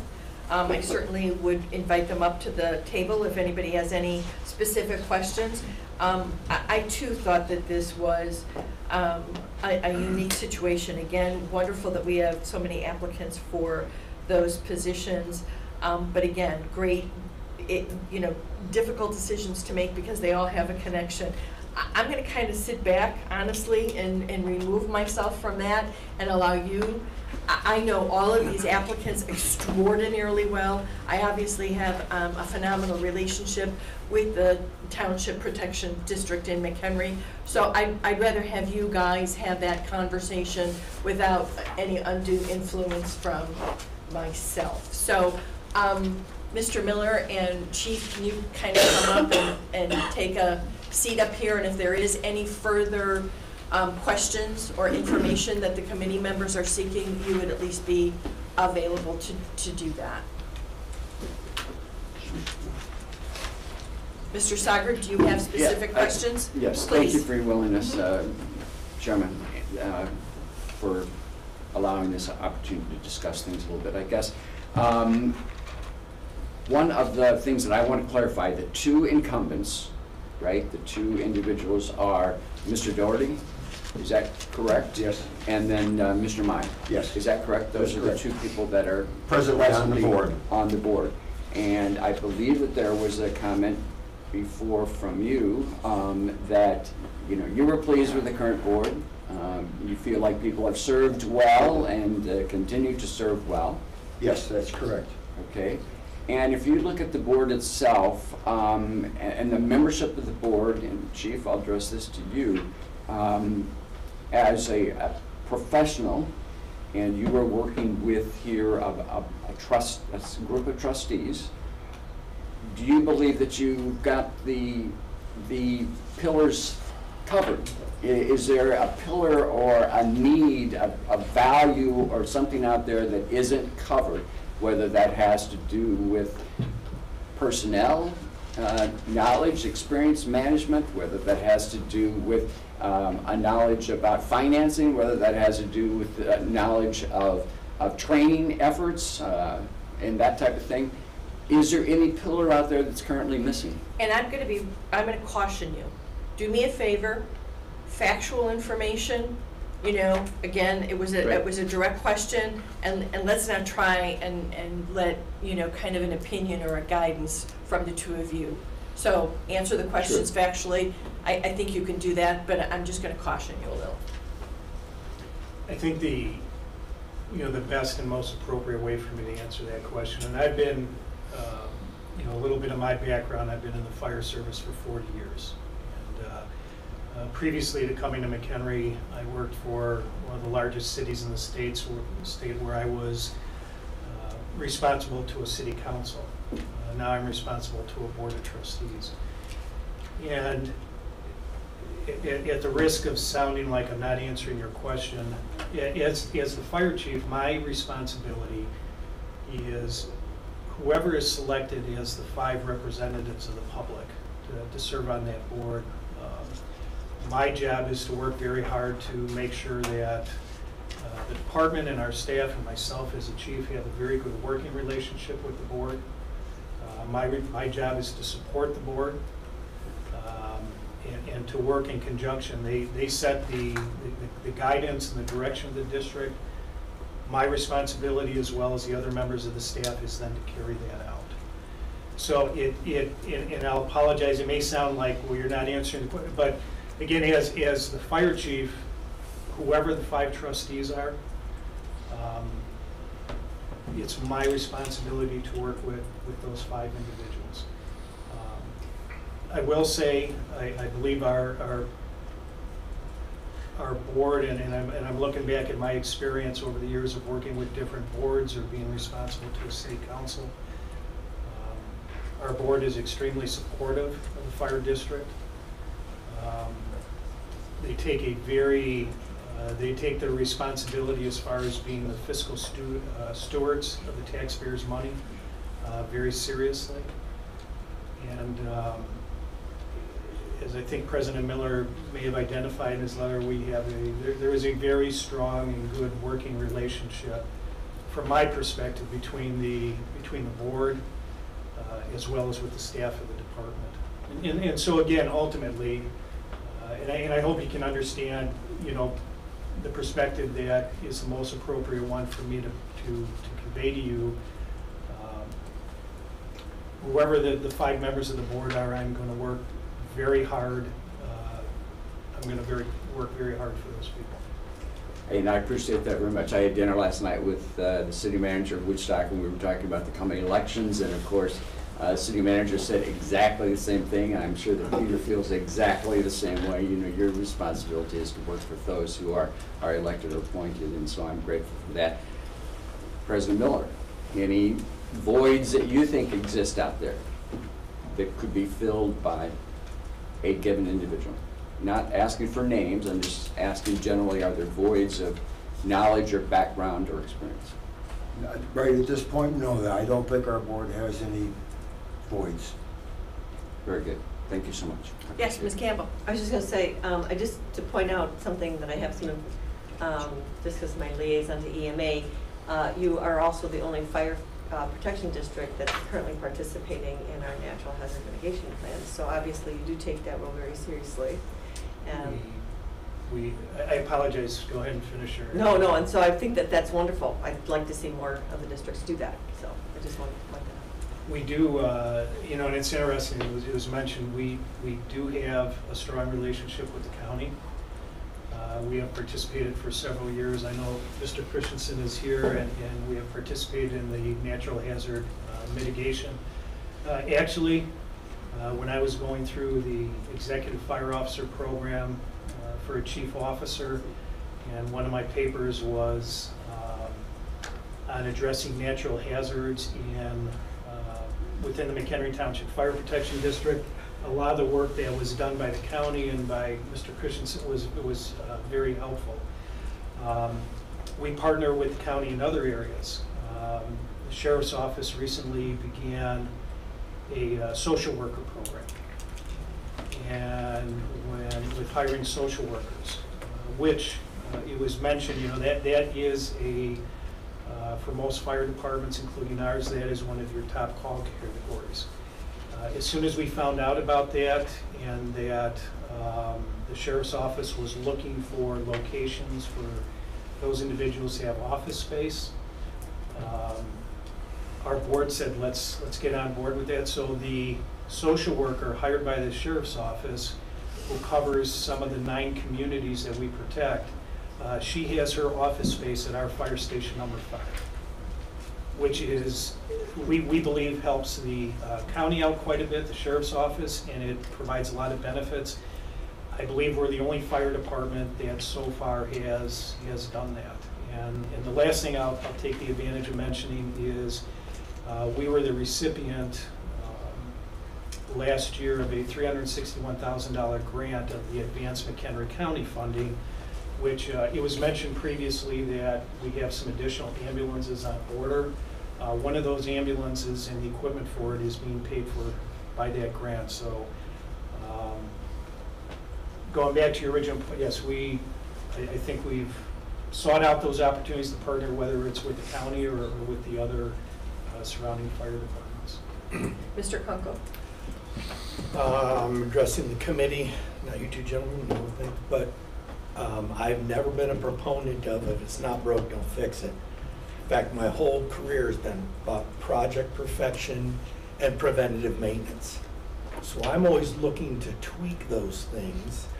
I like the fact that we have checks and balances in government. I like the fact that new blood comes in and stirs the pot. But when you have a district that is really, really working and working cohesively, that to me should not be disturbed. The only caveat I had to that is we listen to every one of these districts say the same thing. They are not able to retain people. That's the underlying problem. Is it imperative that this group looks at the fact that is there a candidate amongst these candidates who could serve that little feature better than what's happened? The status quo is not working. We're not holding people. So is there a candidate?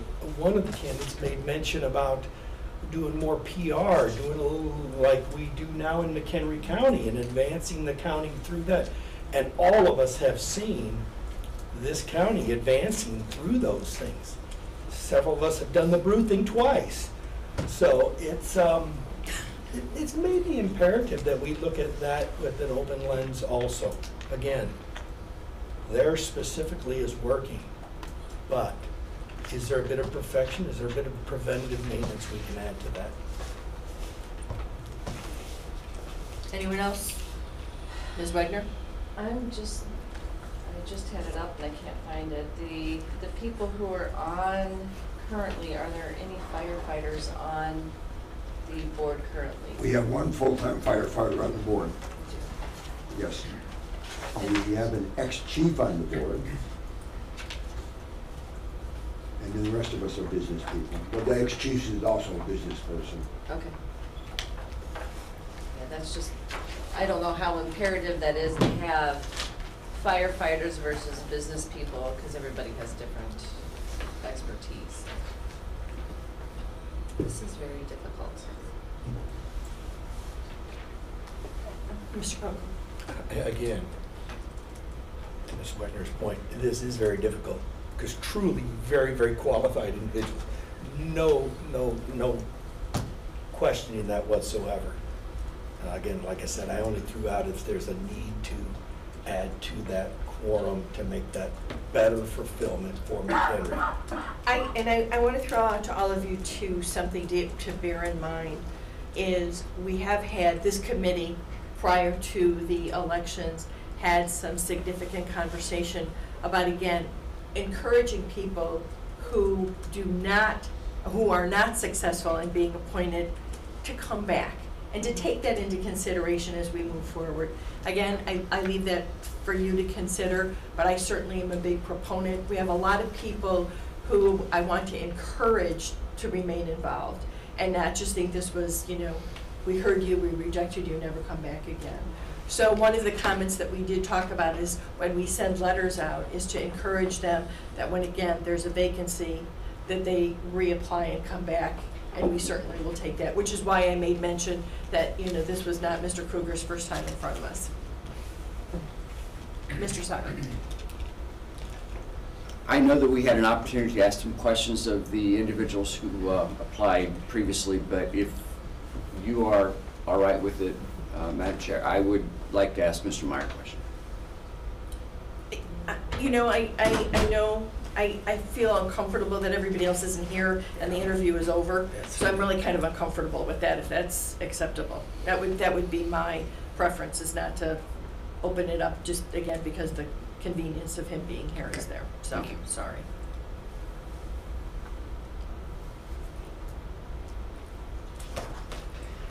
Ms. Campbell. Well, to then Mr. Hendricks. Member Kunkel's point, I mean, I think our districts do struggle with retention, but I do think that there are, the county struggles with retention, right? It's just, it's kind of an ongoing issue for a lot of agencies, and sure, the bigger agencies are going to attract people. I know a young man who is very much interested in McHenry Township and is working his way that way, and so this particular district is seen as kind of a good place to go for somebody trying to start their career in fire safety. So, so unfortunately, that's kind of the life that we lead right now. That these bigger agencies are going to outcompete us, but there are other issues that we can bring forward, and that's quality of life. Living closer to where you work. When you have to in this particular job, but just there are other things that can be part of the overall package that makes working here attractive. So I guess, yeah, it is an ongoing challenge, right? So, not sure that But again, hopefully closer collaboration between all of us, the county board members, as well as our township protection districts, and maybe we can find some creative ways to be collaborative together as we've experienced in other avenues. So I am looking forward to those kinds of conversations as well. Mr. Sager. Oh, no, Mr. Hendricks, did you have something to say, sir? I was just going to ask Mr. Sager what his question was. I was just interested in if you could phrase it in a way that's not directed to Mr. Meyer. What was your concern? It's not really a concern. It was a follow-up really to the chair's point about individuals who have shown an interest with enthusiasm and to try to retain that enthusiasm in the next round, I guess. So that's what it was centered on. So, and I'll let you interpret that. If the committee is okay with it, I would like to make a motion. Is there further discussion before we hear a motion? Mr. Sager. I move that this committee recommend to the board that we appoint the two incumbents to continue their public service with gratitude. Is there a second to that motion? Mr. Hendricks. Any further discussion? Kathy, might I ask you to call the roll, please, and leave me for last? So this will be for Joseph Doherty and Robert Meyer. Yes, ma'am. Sager. Yes. Widener. Yes. Hendricks. Yes. Campbell. Yes. Kunkel. Yes. Shorten. Yes. Althoff. Yes. Thank you very much. Appreciate it. Thank you. Thank you all. Thank you. And the next deliberation is for Harvard. There is one vacancy. We have 2 applicants. We have a returning member, Mr. Hildreth, and then we also have a new applicant, Mr. He let me kind of butcher his last name, I think, but Mr. Brouillette. So, discussion. Ms. Wagner, did you have a comment? I do. Okay, so where are we? I'm reading your body language so well this morning. I know, this is, again, a very difficult. It is. They both have a lot of experience and have best intentions. The only thing that I think is important is that Mr. Hildreth has that experience. He's been on there for 1 year, and I just think because everything's changing and hopefully for the better, that there's just a continuation of leadership with the board. But that said, that doesn't mean that Mr. Brouillette would be a poor candidate either. Again, we have this, when I first joined the board 5 years ago, we were begging for people. It has shifted as more people come forward and are interested in serving their communities. It is a delight, and I know all of you are pleased to see that engagement. So these kinds of conversations, although difficult, really are a very positive reflection on the county. Mr. Sager. I concur. I think that at this time of change for Harvard, that a degree of stability is really important. I take nothing away from Mr. Brouillette because I think that he has a lot to offer, and I'm hoping that he will continue to be available because I think there's going to be some continued changes, and so I would appreciate that very, very much. This is a little bit similar to something that we just recently went through, isn't it? And I'm one of those that I truly believe, and I don't want to go into things retroactively, but you know, we've had somebody that's been there for a year, committed themselves for years, continue to express interest and share their gifts and talents, and I think we need to continue to provide them that opportunity to grow. Mr. Short. I would just concur with all of these. We have, experienced candidates, different levels of knowledge, but again, with Mr. Hildreth just being appointed within the past year, and especially the challenges that it sounds like Harvard has gone through, that consistency will be valuable. Mr. Coco. This is the point where you think I'm going to stir the pot, but actually, the situation is completely, to my mind, different because of the fact that Harvard is in crisis and has been being stabilized. I believe Mr. Hildreth should be given time to finish this job that he started. Whereas our last one, they really were a non-entity. Luckily, we haven't had to use them at all for anything, so it was kind of opened up there.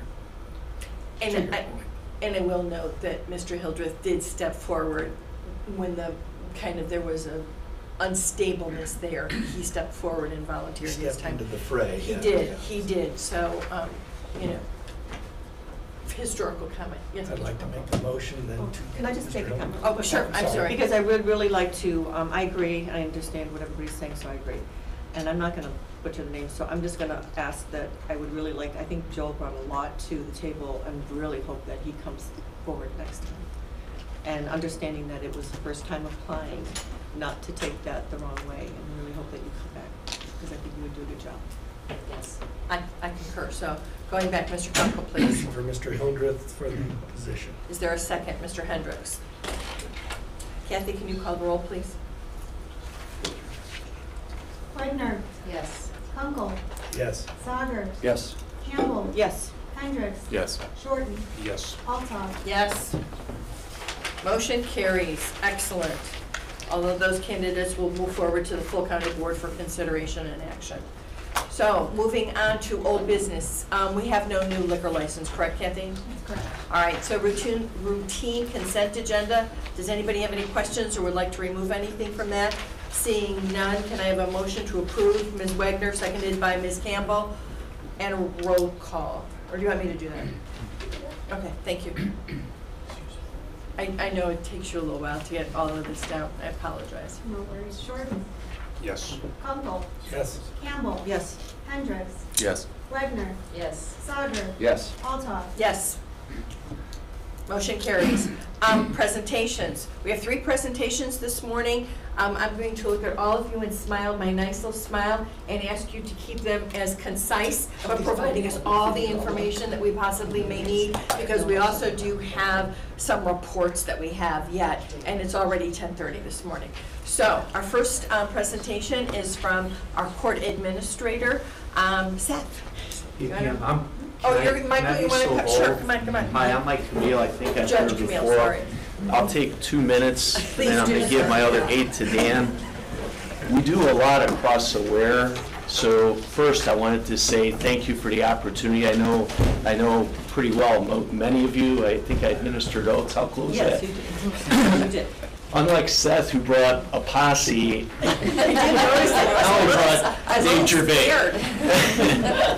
We have, the way we're set up is I'm the chief judge somehow. Then I have 4 presiding judges who oversee the, who oversee. Do I get credit for this thing? No, but we have 4 presiding judges who oversee our divisions. And Judge Gervais, Dave Gervais, some of us have known him way too long. But he's handling our civil division, so he handles everything going on civil. Our other judges, they're working. We have one in the Middle East working with the IJ on a trip. But we wanted to come and show appreciation, answer any questions, tell you a little bit about what we do. In the 90 seconds or so that I have left, while Dan gets set up, you know, one thing I wrote a couple of notes so I don't forget is we work hard across the street. You don't see it, and we don't like to talk about that, but we're constantly in offices. Eric comes to visit, and well, I'm not gonna say he causes the same problems. No, you know, that's what we do. We solve problems. We're blessed to have that opportunity. You know, people come there for weddings and adoptions, which are really cool, but generally people don't want to come across the street. So we take that seriously. We're admonished, we admonish ourselves, we're taught by others in the state judiciary, you know, watch your P's and Q's, and we do, we try.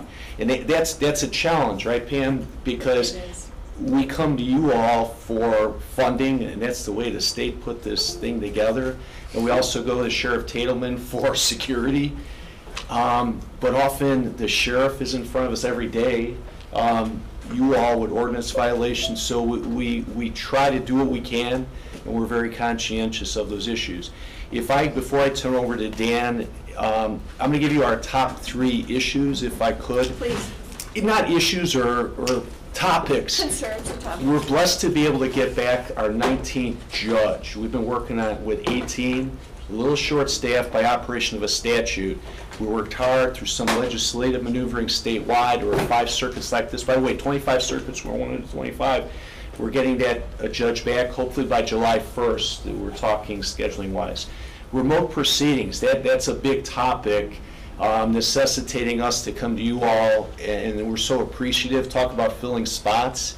It's tough to get people to come to a great place to work.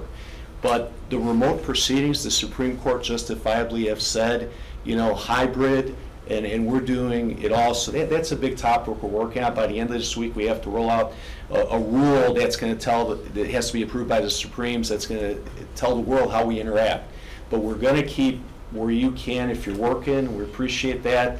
You don't have to take a day off to come for whatever it is at the courthouse. And then, you know, the other thing that I'm going to leave you with is... Judge, Honorable, can I ask a favor? That's a big topic, I think, across many avenues and venues. Can you keep us apprised on how that is working, just so we all get that feedback? That's important to all of us too. Just on the checklist. We give each other work. He's looking for, don't get scared, are we off the record? We're looking for the next Zoom. We've been using remote court proceedings since 2014. Right. But yeah, it's big, Pam, and we will, absolutely, okay, we'll do that. But you know, the other thing that we're doing, and I know Dave supports me on this, and I think our whole crew of 18, we're trying to be a responsible party statewide. I think we're really lucky, Brian. I do. Being in Woodstock, maybe sometimes in Crystal Lake or McHenry. No, and we're trying to be a responsible party. We're human beings. When I go to talk to schools, and I do, Jill brought a copy of the outline that we use with our speakers bureau. We try to educate, to tell people what we do. But we're human beings. I don't walk in with my robot. We'll put the robot on to show how we operate. And like I said, we deal with people's issues. We're human. We make mistakes. We've already been talking to law enforcement, about some of our interactions because we're 24/7. So if anybody has an issue, we want to address it. And what I'll leave you with before I'll hand the baton to Dan, because of that ethical thing or whatever, Dan has been a great hire. This is where I asked Dan to close his ears 13 years ago when we recruited him from the great state of Ohio. It's like, who's this guy? And he blew the doors off, and he's done really well for us. Unfortunately, he does really well statewide, but if you ever, meaning that he serves on a lot of Supreme Court committees and task force. But if you ever have an issues, that's probably the conduit. But by all means, whether it's Dave Gervais or Mike Feedier, who heads our problem-solving court division, which is a new division, Tiffany Davis, who handles our criminal court, she's the presiding judge of that, and then Justin Hansen, our family law division presiding judge. But let us know. We always want to get better. And with that, let me give it the figurative baton to Dan. And I'm gonna beg a favor. Huge amount of interest. If we need to do a follow-up and actually have an opportunity to visit and maybe get introduced to some of the judges in a much more personal fashion, we can do that. But again, I'm just gonna point out, it's, almost 11. So just bear that in mind. And I promise all of you, if there really is significant interest, we'll schedule something to spend some time and be able to go and visit and do a little bit more in-depth dive, if that's okay. I will handle this like our budget hearing from last year. I love you. All right, all right. All right, here we go. First of all, thank you. I love coming to these meetings and having a conversation to talk to the county board members. I love talking about the court. So, a little bit about me. I've got a bachelor's in business administration. I'm a nationally certified court executive through the National Center for State Courts. Came here actually 15 years ago, Judge. No, okay. I'm up to 15 now. During COVID, I decided to pick up my master's degree in justice management. I've got 24 years of total experience in courts and different roles and responsibilities. Also during that same 24 years, 8 years in law enforcement. Prior to that, 2 years in juvenile corrections. Specialized in trial court performance measures and standards of case form management. I actually did a thesis on that and how local legal culture impacts how the work gets done. So if you ever want to talk about court stuff, I'm your guy, okay? Also during this time, I was also kind of going back to what you all were interviewing for prior, did 10 years in fire and EMS. So I actually oversaw a countywide EMS service too. Joe Gieske. Joe, real quick. Real quick, my name is Jill Gieske. I'm the Deputy Court Administrator. I've been in that position for 2 years now. Currently, or before that, I was in the Circuit Clerk's office for 15 years. So it seemed like a really good fit when that position opened up. I'm very glad that they took me and I got to go across the hall. I have a Bachelor's of Business Administration from the University of Wisconsin-Whitewater, actually. And I'm working on my certification in court management from the National Center for State Courts. I have one more class to go. There are 6 of them. I have 1 to go. And I'm born and raised in Marengo, and I still feel like I have a lot of connections to the county. I'm related to a lot of Marengo. My mom's from the big family over there. So, but glad to be where I'm at in court administration. But you love Woodstock too. I was going to say, names out there right now. She shops at McHenry, Brian. Crystal Lake's getting a raw deal here. Yeah, you're big. Hey, those who need to know, we know we're there. There you go. Okay, Judge Camille touched on some of this, so I'm not going to rehash it. Separation of powers. We are the judicial branch of government in McHenry County. We work together with our other branches of government. Skip that. So what do? Everything. We're Code General Limited Jurisdiction Court. We handle everything you can possibly imagine, from a barking dog complaint to murder and everything in between. 19 judges, as Judge Camille mentioned. Court administration is actually made up of several different departments under the umbrella: Jury Commission, Law Library, Self-Help Center, Special Projects, and also the Department of Court Services that you're going to hear from in just a second. So, being the judicial branch of government, we are not a department of McHenry County, okay? By actually a lawsuit that was filed back in the 80s, the Supreme Court determined that court employees are just that, court employees. Even though that my salary is funded by appropriations that are given to the court, again, as Judge Camille mentioned. So, yeah, we're an independent branch, but we're also interdependent. We have a relationship that we absolutely enjoy with the county board, county administration, the other offices, and other elected officials. That's something that we've cultivated over the years. It's something I'm very proud of. I can pick up the phone, I can call Pete, I can call Scott at the drop of a hat. They know when I'm calling that it's important. It's not just some random issue. It's something that requires some interaction about. So that's a great relationship that we absolutely enjoy. And it makes sense for us to work together, not against each other. So, quick question. What do you think the most important key is that I have on my key sheet right here? This one. Do you think that door opens? That is a... That's why I like working with you. The bathroom, yes, well, see, I went right to the vault. So, you know, obviously different priorities. Nope, this is more important than my house. Okay. As a matter of fact, I don't lock my house, but that's okay. Side story. This is Kathy Keefe's office. This is our circuit court. So I can go down to her office, put this key in the lock, open the door up, and go in. That relationship does not exist other places. I can guarantee if you go to other jurisdictions, that does not happen. That's true. Because not all courts and clerks' offices get along. We get along exceptionally well. So, and again, this is something that we work towards, that we strive to maintain, and we'll do our very best to continue that. Public trust and confidence. This is my mantra since the day I walked in the door. Okay? And this actually comes from a mentor of mine. We were actually teaching for the National Center in Holland, Michigan, and we were talking about this very thing. That, you know, all of these different ways that we look at how courts are efficient and effective is more of a mathematical equation. So people want to get in and get their business done. So I like to think of myself as an access to justice champion. If there are barriers for people getting into the courthouse, let's tear them down. Remote court appearances, absolutely. For what? How about everything? Why? Because, you know, on my cell phone, I can do everything from get a cruise line ticket to an airline ticket to pay my taxes. Why can't I take care of a speeding ticket? Because that's what the public wants. So again, let's tear those barriers down. People want to get their work done or get their business taken care of quickly. They want to know there's some quality, fairness, and integrity in the entire process. I refer to this as quality customer service handling. Yes, we actually have customer service standards for court employees that I go over every couple of years. So independence and accountability, and hopefully we'll obtain public trust and confidence. But here's the thing.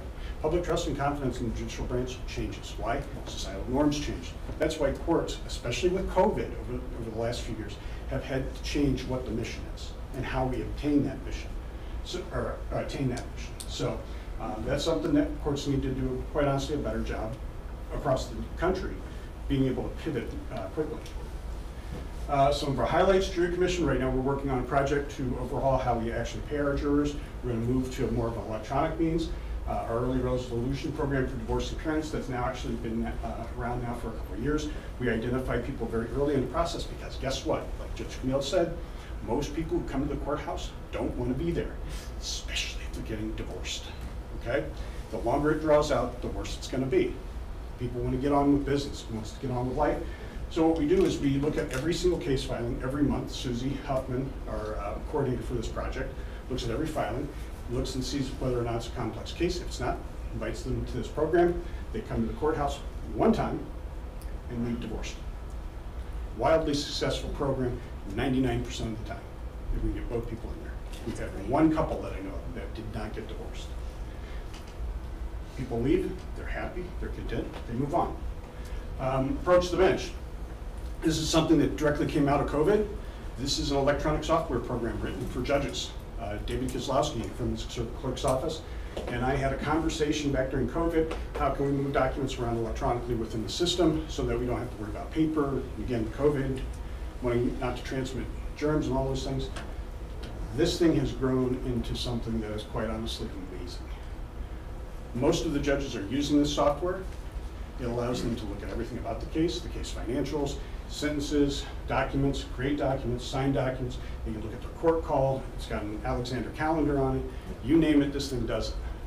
The beautiful thing is, it was all done internal, and there was no external vendors associated with this at all. It was all done in partnership with our judicial stakeholders. We've expanded it to court services. We've also expanded it to the State's Attorney and Public Defender's Office as part of the Safety Act. And if that ever comes back again, we're ready to move forward with it. So that's a huge thing. And quite honestly, if you ever want to see it, please, please, please, please, I'd love to show you. Okay? E-record, e-file, e-citation, again, the work that we're doing with Kathy over the years has been phenomenal. We are a leader not only in the state, but in the country when it comes to electronics and technology and how we use that within the judicial branch. And lastly, our mentor drug court program. If you ever get an opportunity, I've been involved in specialty courts, drug courts, mental health courts since 1999.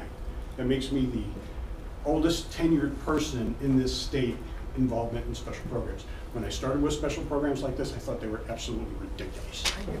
Yeah, that's right. I remember that. I thought they were just, you gotta be kidding me. It's 1999, you want me to do what with these people? You want me to connect on a personal level? This is crazy. Went to my first graduation and I cried. I go to these graduations still, the work that these people do, the people that are, are clinicians, phenomenal. They save lives. I have no doubt. They change, they help change people's attitudes and motivate them to do things, be citizens like us, all good, law-abiding, tax-paying citizens, right? That's what we want. If you get the opportunity to come, please come to one of our programs. If you need to get in touch with me, you can get in touch with me in any number of ways. If you call my extension and I'm at my office, I'll pick up the phone. If you call my extension and I'm not in the office, it will ring my cell phone and I will answer this cell phone, wherever and whenever. Send me an email. I love working and collaborating with the county board and county administration.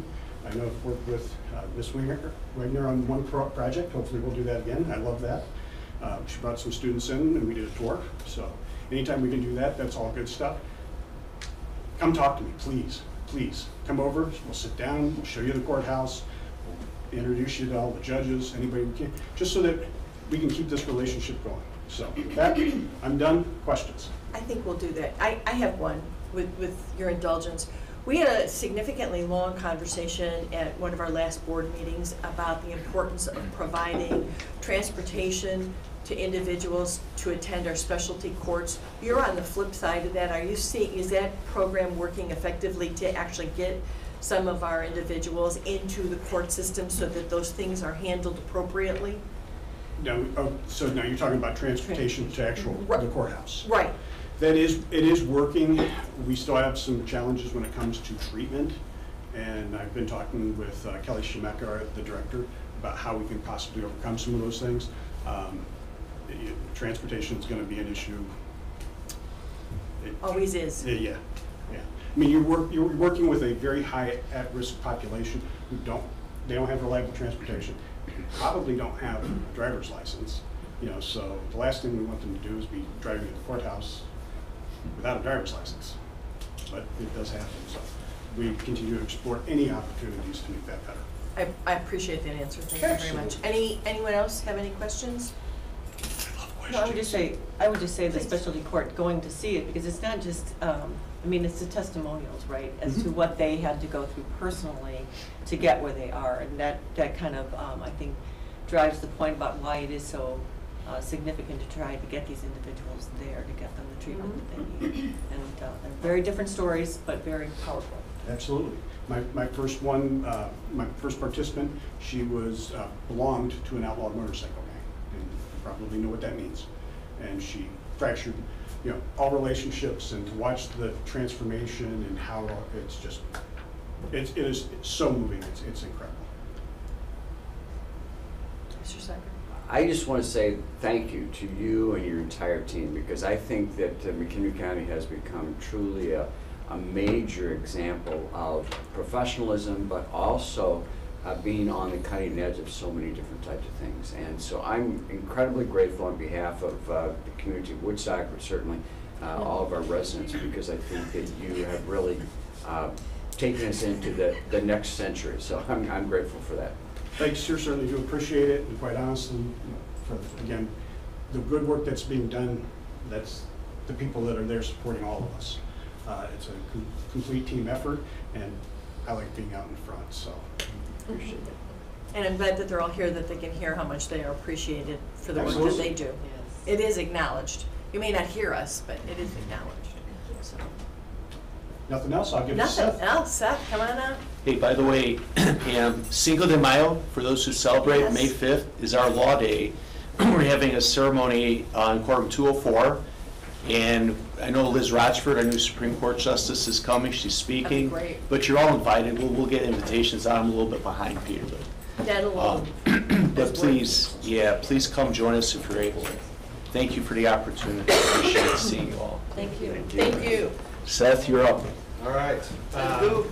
Thank you, everyone. My name is Seth Krause. I'm the Director of McHenry County Probation and Court Services. I have been with the agency for 22 years now, and I've worked with juveniles and adults, pre-disposition and post-disposition. A little bit about me: I am a longtime, lifelong Woodstock resident. Some of you may know my mom, Sue Krause. Some of you may also know my grandfather, Marv Krause, who was a principal at Crystal Lake Central, and also helped to build Crystal Lake South. So deep roots in this community. I feel blessed to be in the position that I'm in and to have the amazing people that I do to help make this community a better place. I do have my whole management team with me today. This is just a small segment of my entire staff.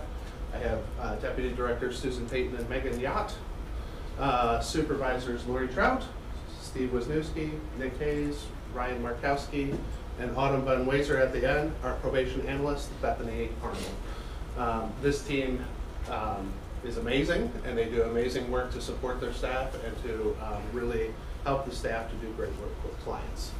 So I'm here today to talk to you about probation. So what is probation?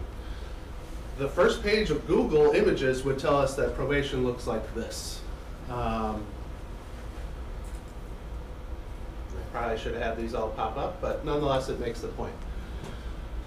That's what page 1 of Google would tell you is probation these days, right? There's kind of a theme there, if you'll notice, a little bit law enforcement-y, right? A little real serious and stern.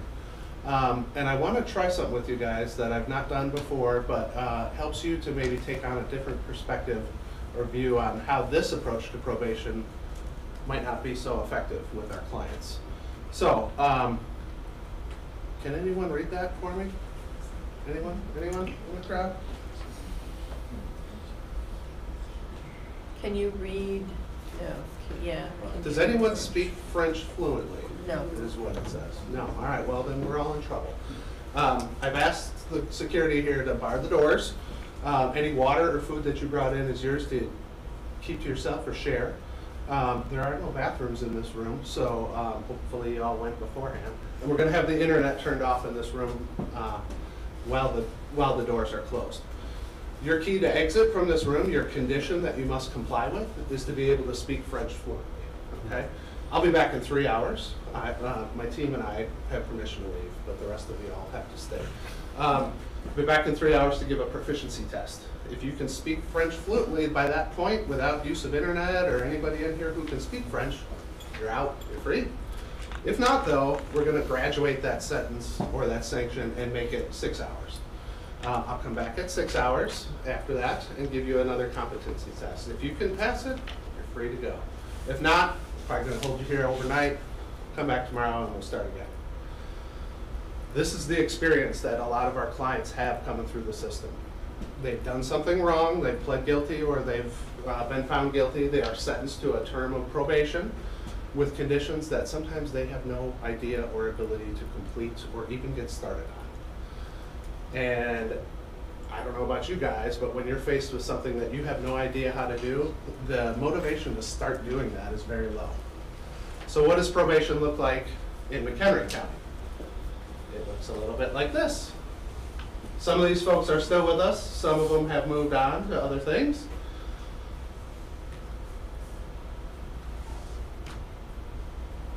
but it's a little bit of a different perspective and a different view on what probation is, right? So what does that look like in practice within our department? What we try not to do is rely on the deterrence model. Essentially, this punish to deter future crime. Use of graduated sanctions, which you guys just kind of experienced. Demanding behavior change without explaining how to do it.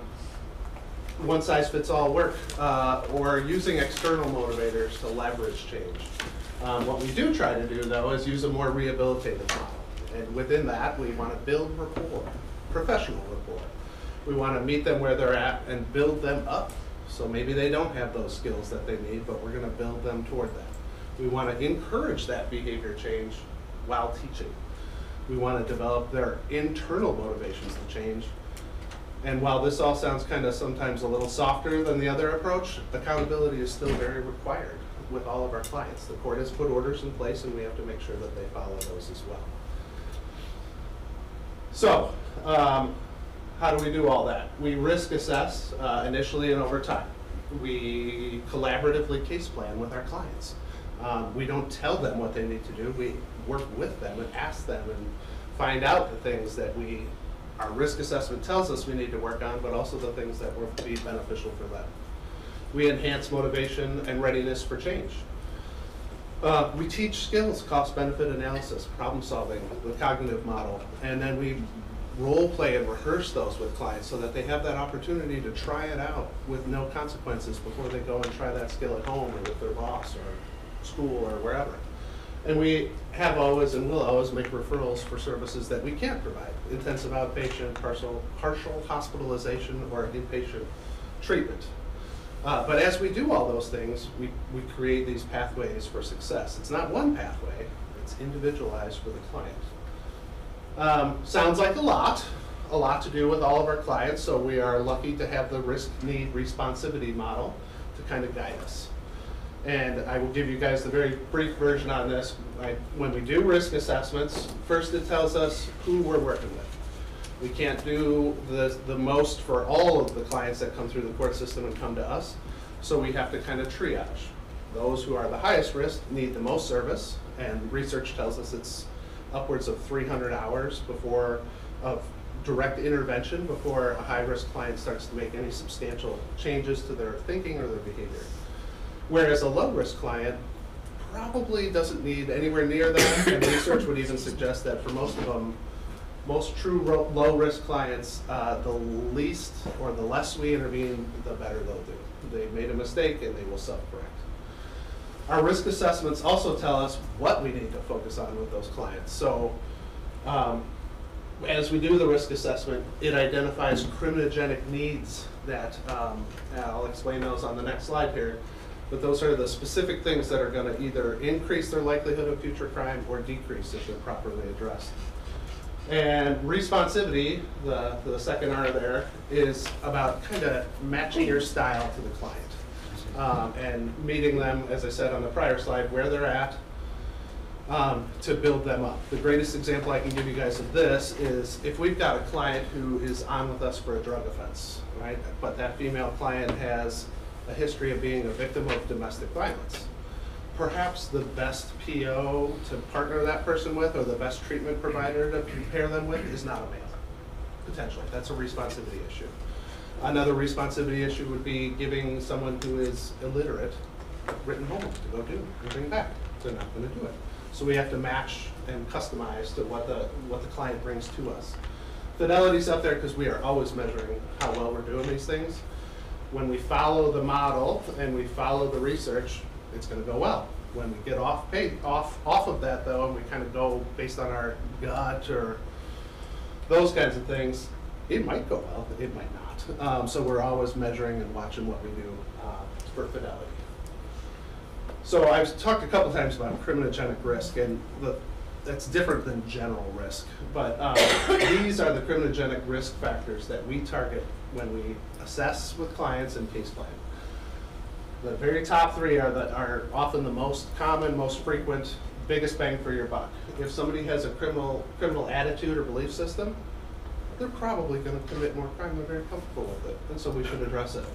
if all their friends and family and peers are criminally involved, you're up against a tough battle to get them to change. I've had clients that were gang members, and everyone in their family was a gang member. Brothers, sisters, parents, grandparents, aunts, uncles, cousins. If they have some of those personality traits, those by themselves will lend themselves to criminal behavior. And onward down the list there, but all of those things are our main targets when we're looking at what are we doing with these clients. And when we do target those things specifically, and we don't just kind of go at whatever, we see these kind of results. 1 to 2 criminogenic risks addressed means a 14 to 19% reduction in recidivism being future crime. And when we target 3 or more, anywhere from 22 to 51% reduction. That's worth the effort. As I said before, we can't do this with every single client that comes through, and that's why we triage and target those higher risk and moderate risk clients. How do we do it? Well, all of the officers, including all of the management team here, myself as well, have been fortunate to be trained in effective practices in community supervision.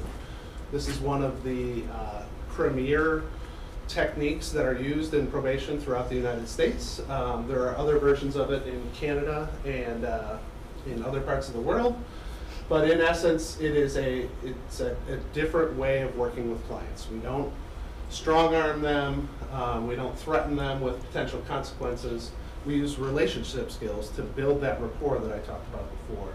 We use assessment skills to risk assess, as I've discussed, but we're also teaching the client how to do their own analysis of their life with their behavioral analysis of my life until now. Because we're trying to teach them how to assess their situation. We only get usually somewhere between 2 to 4 years with these clients. We'd like them to never come back. If they don't have those skills, they'll probably keep making the same decisions they did before.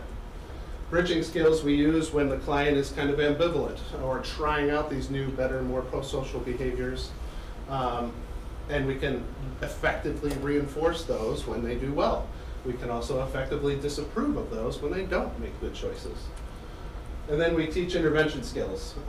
Those kind of seem simple to us, a cost-benefit analysis, a pros and cons list, but our clients have never even seen that or heard of that before. So just teaching them those skills again so that they can do that outside of our presence and outside of their time on probation so they can make better choices. Blended with ethics is motivational interviewing. So I'll give you guys just the nutshell on that. I'll let you read it, but essentially it is a different way of talking to clients. And when I say we're not giving them the motivation, we're eliciting it out of them. So a great example would be, I could tell you that you want to make change because it's important for your kids, right? Do I know that it's important for your kids? I don't. I'm not you. I'm not in your head. So I need to ask you, what reasons might you want to change? And if you tell me that it is your kids, great, now we got something to work on, right? But if you tell me, I want to have my own house. I want to get a different job. Oh, those are different motivations that now I can work with you on those things rather than telling you what I think is important for you to make that change. So in a nutshell, that's kind of motivational interviewing. There's a lot of eliciting out. So up to the prior slide was kind of more of a philosophical approach of how we do business.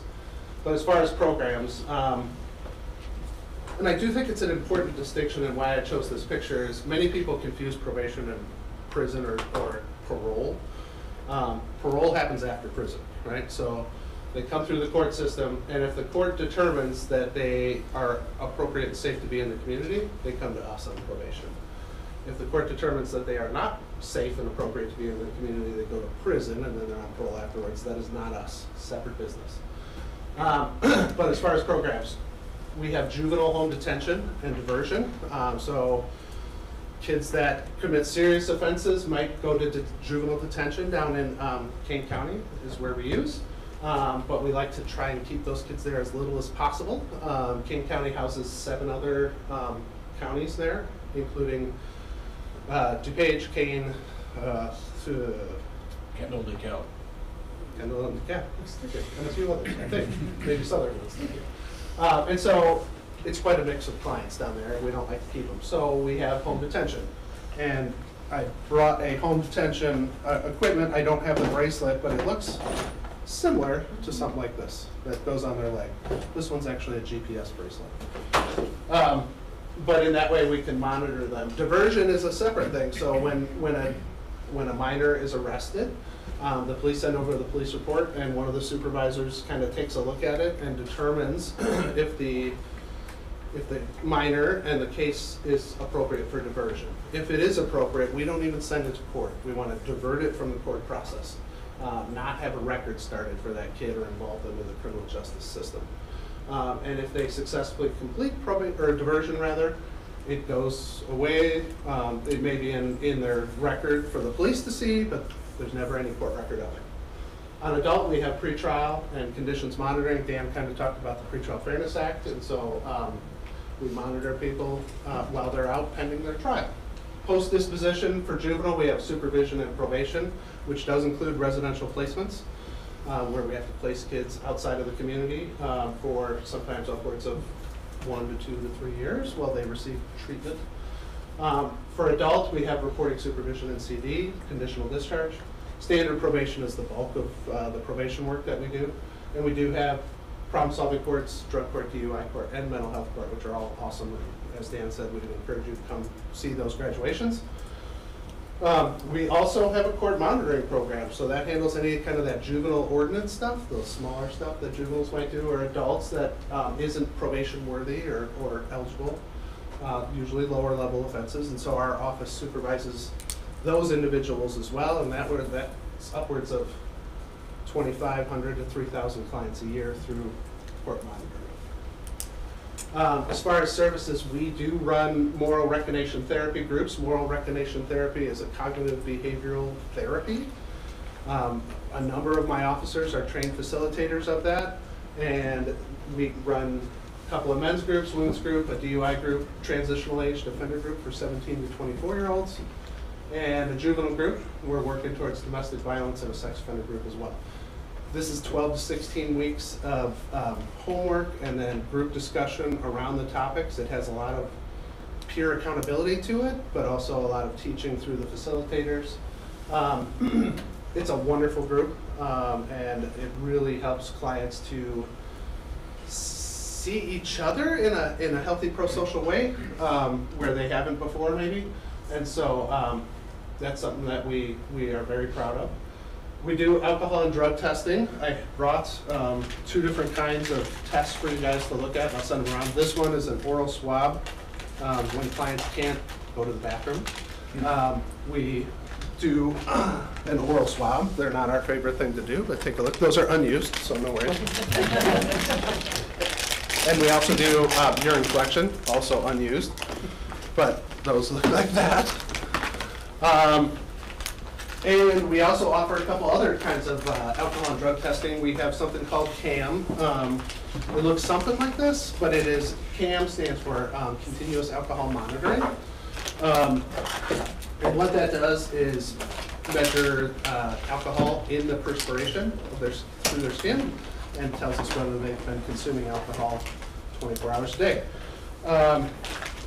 We also have something called OSM, Outreach Smartphone Monitoring. Thank you.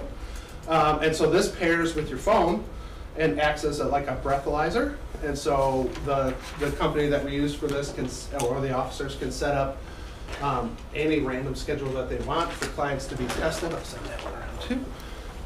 And the clients are prompted through their phone through a text to go ahead and submit a breath sample, and they have to go ahead and do that. It takes a video of their face while they're doing it through their phone and sends it to the monitoring company so that they can make sure that the client is doing everything that they're supposed to do. A real similar device to the OSM is our breathalyzer. We use these in the office and in the field to just monitor whether people are actively consuming alcohol. Those are wonderful. We can also drug test for alcohol consumption as well. As far as electronic monitoring, I mentioned that we do not have a home, what did I say here? RF, radio frequency, so we use that for home detention. Are they home? Thank you. Are they home or are they not home? we use GPS monitoring, which is this, and I will send this one around. So this 24/7, 365, they are monitored to know where they're at, what they're doing, where they're going. GPS is commonly used in domestic violence cases where we're trying to protect a person or an address or a school or something like that. And soon to come, we're looking at device monitoring. So with sex offenders, they're often required not to access certain things on the internet, as you can imagine, and I won't say out loud. But this company will monitor that for us and let us know if clients are accessing that kind of information on the internet. The department prepares social history investigations for the juvenile court and pre-sentencing investigations for the adult court on the criminal side. On the civil side, we do adoption investigations as well. Those are few and far between, but we do. I talked a lot about ethics before. We are ahead of the state on that by about 5 years at least, and we definitely set the bar. The state uses a lot of our forms and process for their own, now that they've adopted that, and so we really are the leader in the state on that, and we have the fortune of being able to participate with and collaborate with other departments. Peoria is coming up real soon to work with us on forming up an EBP unit within their department as well. Public service work, so the court often orders public service as a condition. We make site referrals to around the county. We also have on location immediately to the west of this building, the Maureen McIntyre Community Garden. So in 2017, that was created with a combination of staff, our officers, and probation clients rather. In 2022, 225 pounds produce that we donated to local food pantry. I think it was Woodstock Food Pantry, yeah? Of course. We'll spread it around to 23. And when we can, we try and have clients help us with that donation as well, because it helps them to feel like they're giving back to the community in a way. But the clients are out there watering and weeding, and they stain the fence that's all around. Clients helped us to build this water catchment. The rain barrels were donated by a Brownie troop right before COVID. And it took a while to get those things in place. This is what we look like as a department as far as an organization. We are 43 in total, which is 10 less than we were 5 years ago. I think we're at 52. We serve about 2,000 clients on probation a year, 3,500 through the court monitoring program, which equates to about 25,000 plus client interactions, just conversations. We do 1,500 investigations of various forms throughout the year for the court, 13,000 or more drug tests a year of various sorts. I love this next stat. We do about 150,000 hours of public service work per year. When our clients do that, at minimum wage, that equates to $1.9 million in work hours for non-for-profits in this community, and I think that's an amazing thing. We have 120 clients or so that go through MRT each year, which equates to 2,400 sessions. And I think we're amazing. So I'll turn it over to, I do have, and I'll just leave these, I don't need to explain them, but pamphlets about all of our different programming, and I'll leave them with Pete for you guys to take a look, but I would be happy to answer any questions that you might have. You do an amazing job. I mean, you guys really do. It's. Can I ask so I know in your conversations, how are we doing long-term planning? Because obviously, you know, there's going to come a time again where the county grows and there's going to be more people, and I'm going to assume caseload's going to increase. Do you have those kinds of conversations, and are we prepared for those kinds of ultimate increases in providing services to a larger population, basically? I think we are. We have worked really hard since Ethics came in 2015 to, that's not easy to do when you have a huge caseload. Understand, it's kind of what I'm intimating. Yeah, and so what we did was we created low risk and administrative caseloads to take that off of the standard officers. And so, excuse me, whew, getting dry in the throat. My standard officers have about 50 cases apiece, which is a very manageable number compared to other areas around us. We are always looking, though, at the weighting of the work that they do. Part of why I have this team here is because I'm always trying to succession plan and prepare for the future. And so we always have an eye to what's on the horizon. The AOIC, our administrative body, has been very supportive of us because of our forward thinking with a lot of this EPIC stuff. And so if and when we need a position, we can always ask for it, but we've been very conscientious to find that fine point between not having too low of a number, but not having too high of a number of staff where we're Spending, yeah. spending money and people are bored, frankly. I don't think anybody's bored over there, right? No. Between the county having its initiatives, which are wonderful, and the state having a number of initiatives, we are always very busy. Pretrial fairness being one example, but there's never a shortage of good ideas at the state level. It's just what we can take on. Other questions? Mr. Sager. Not a question, but just comments. Seth, number one, not that you're not a great guy, but your mom's one of my favorite people. So, but you know, you've left me breathless over here. I mean, the amount of work that you all do, the magnitude of the demand is just unbelievable.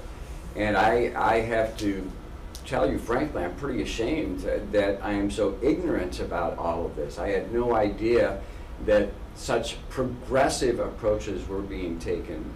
So I am tremendously grateful for this opportunity to learn about this today. You know, you have shattered all of my TV beliefs with regards to probation, and so I'm truly grateful for the positive example that you all in your leadership have provided for us as a county, and certainly for the leadership that you provided throughout the state. So, man, congratulations, and you know, Peter, we need to double their budget. I don't know how they're getting it all done. Kelly from finance this year. I think there's a few other finance people. Well, thank you. I will say that one of my objectives for this year is to get out into the community more and help people understand more of what we're doing. Yeah. Because I think it is amazing work that gets done there every day, and nobody knows. And so all of these folks and all of the folks that report to them deserve to be recognized for that amazing stuff that they do. Well, congratulations and thanks. Ms. Wagner? So I know we target different departments sometimes on our social media. I think it would be definite. Have you guys been targeted? Have you been videoed or? I don't think we've been videoed. We did have one of our employees who was in the, where's Alicia? We had Rachel for the employee spotlight. Is that what that was? Oh. And Alicia and I have been talking about the Speakers Bureau, right? Oh, yeah. And getting out in front of that so that we can get out there more. Yeah, because I think it's important, absolutely. Great stories. Anything else? No, thank you very much. Thank you. No, thank all of you, truly.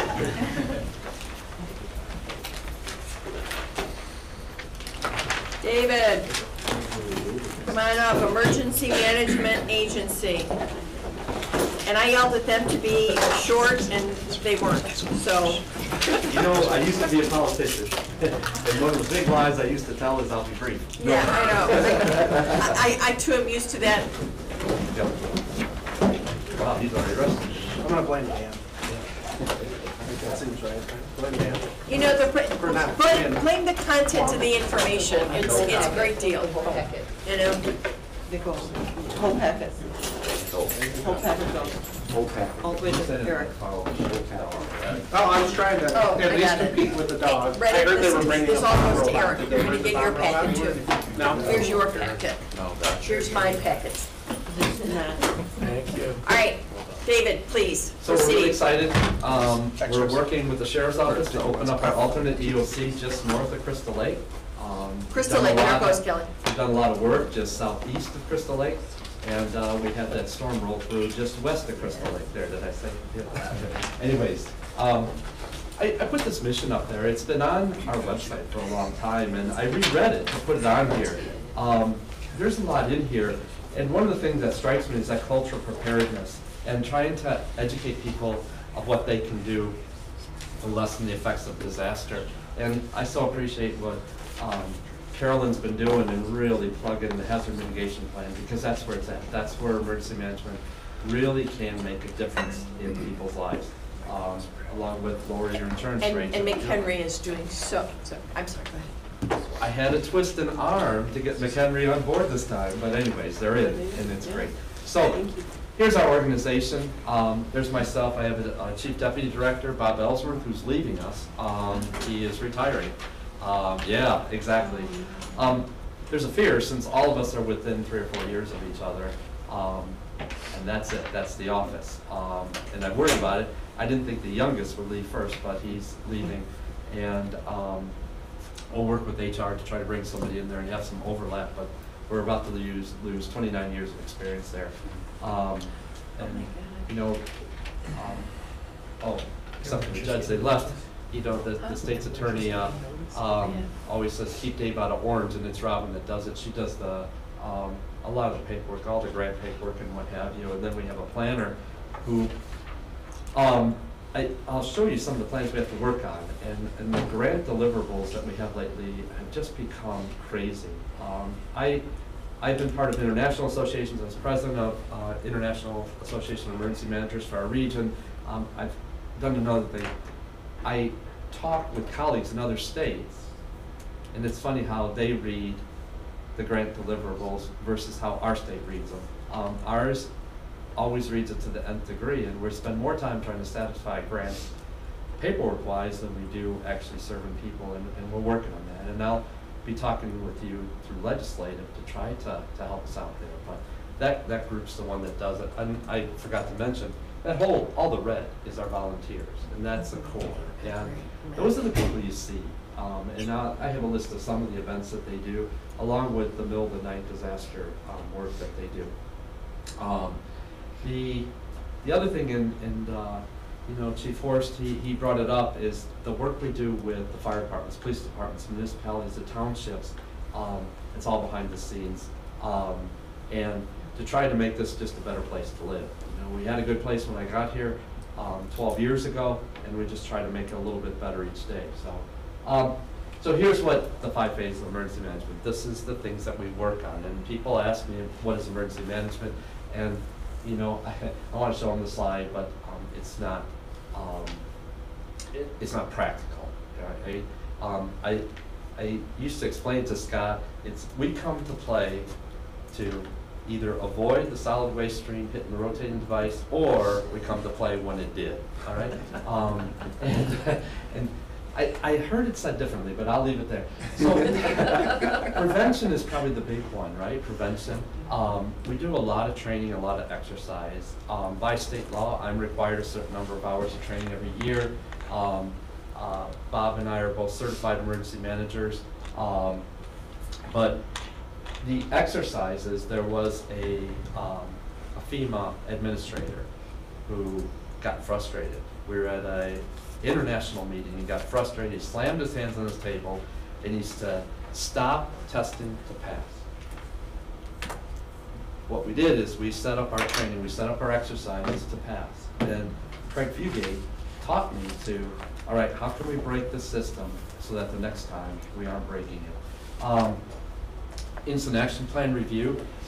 We had the Unified Development Ordinance changed, that if there is a event occurring in the county, in unincorporated, because we can't affect the municipalities, EMA has to sign off on that event if it's over 2,000 people.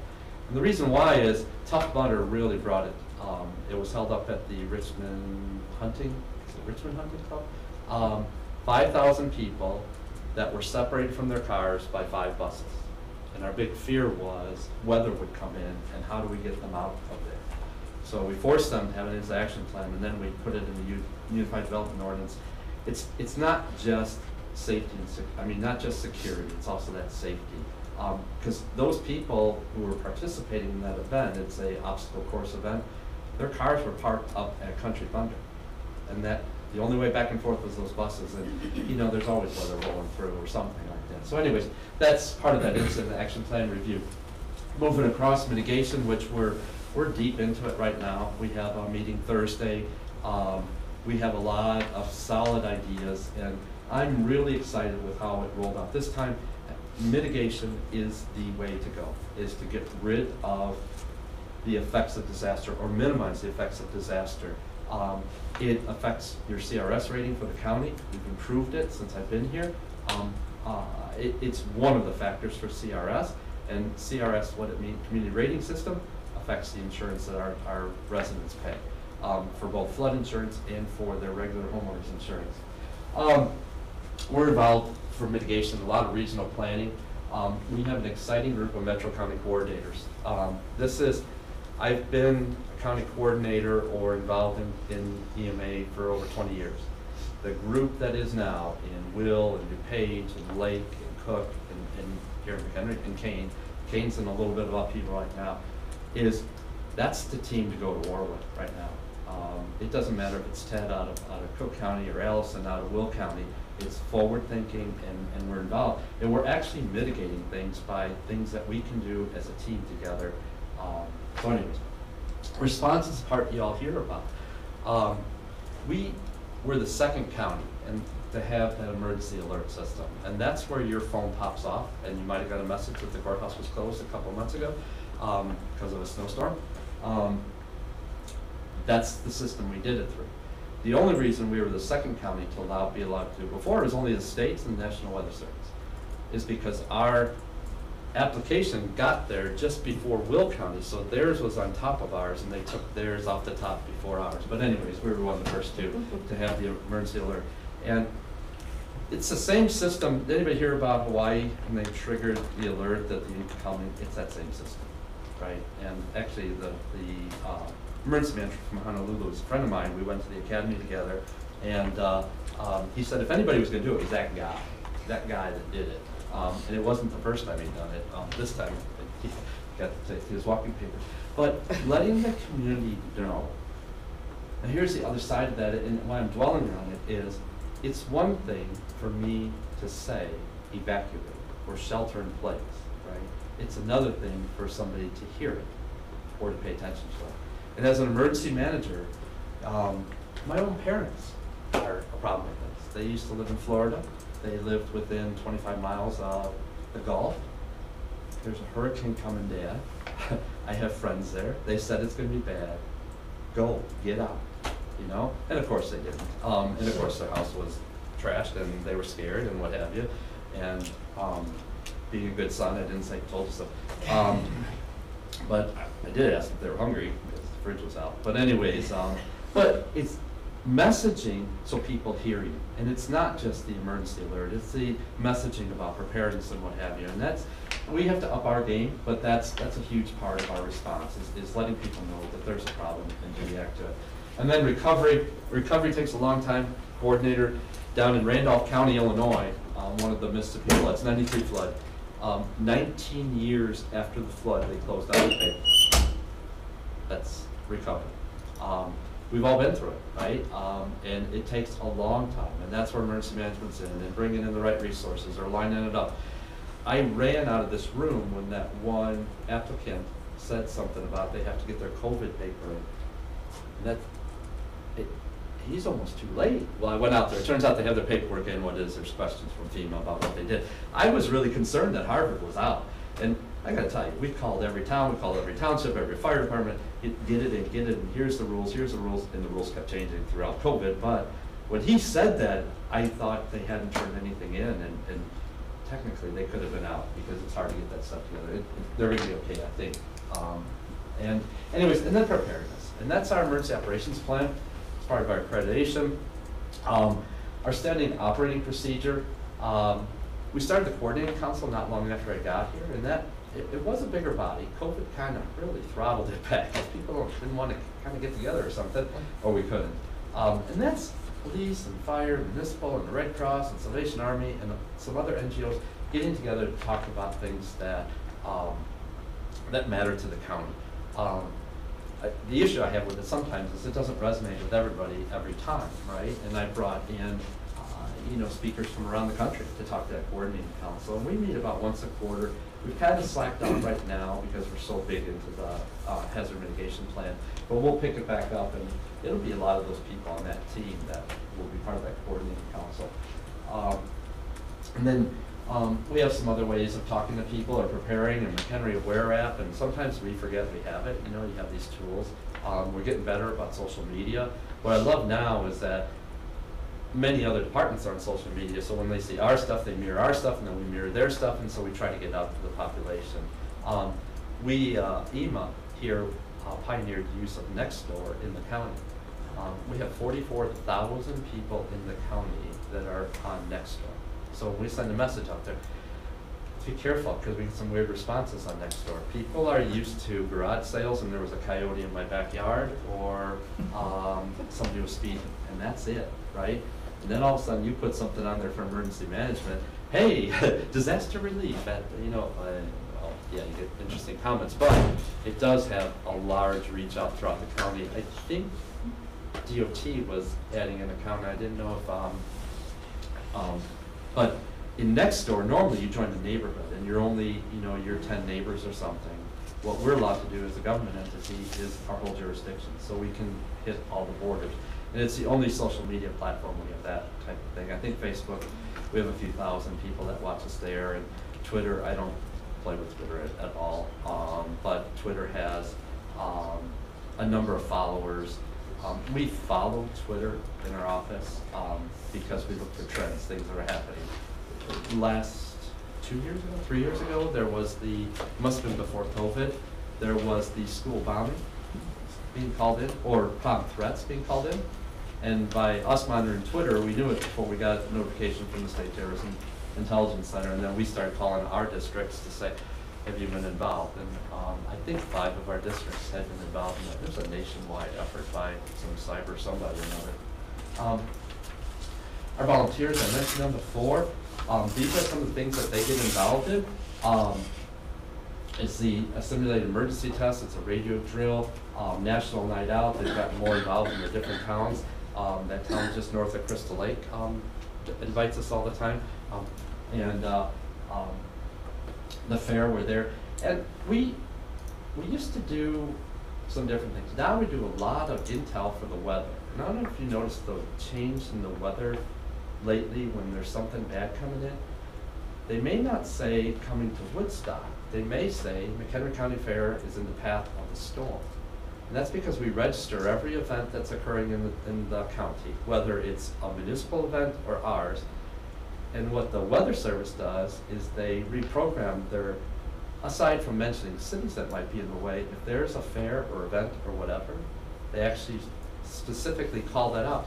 And it's surprising, people live here for years and they don't realize what town they might be in. So yeah, they know they're at, Harvard Milk Days. And so if they know they're at the county fair, and so changing that, and it's interesting how it does. And that goes back to that thing of sending a message, but are people hearing it? And anyways, so one of our partners, and it's been a great partnership, except they keep lying about that weather coming in that doesn't come in. When it finally comes in, we give them a hard time. This is some of the equipment that we have. The generators I got on a grant. It was a statewide grant. We're considered custodians of the generator. So we didn't pay for them, and they didn't give them to us. But we take care of them, and we can use them for whatever happens. Most recently, CCOM, their generator at the dispatch in Crystal Lake, their generator blew apart, or parts of it blew apart. And so we had already worked with them for a couple of years to port that building, and all they had to do was plug in our generator, and it was there for quite some time as they sorted it out and got it all fixed up. And then some of our search and rescue gear in our small command post. We just went through our threat hazard identification and risk assessment, and I wanted you to see this. It used to be flooding, it used to be wind, we're all up there. They don't even hit the radar anymore compared to what cyber means to us. Scott and I, he left, just went to a training on that. We met with IT. We're in very good shape here, but never say never. It's still a huge threat. And the big thing is the things we don't have control over. We don't have control over electricity, and I don't want control over electricity, but I don't control their systems. I don't control their cybersecurity or gas or water or whatever. Right? So anyways, we take that seriously and then adjust our planning efforts of how we go. Funny how pandemic moved up there. It used to always be number 19 or something, but I guess it moved up a bit. So here's the planning initiatives that we're involved in. Most of them are multi-year. The natural hazard mitigation plans every 5 years, our emergency operations plans every 3 years. But I'll move on. I know you guys need to get out of here. But this is the bulk of our work day to day. This is the 80% of what we're doing is the plans. And every one of these plans has partners involved. None of them are EMA plans.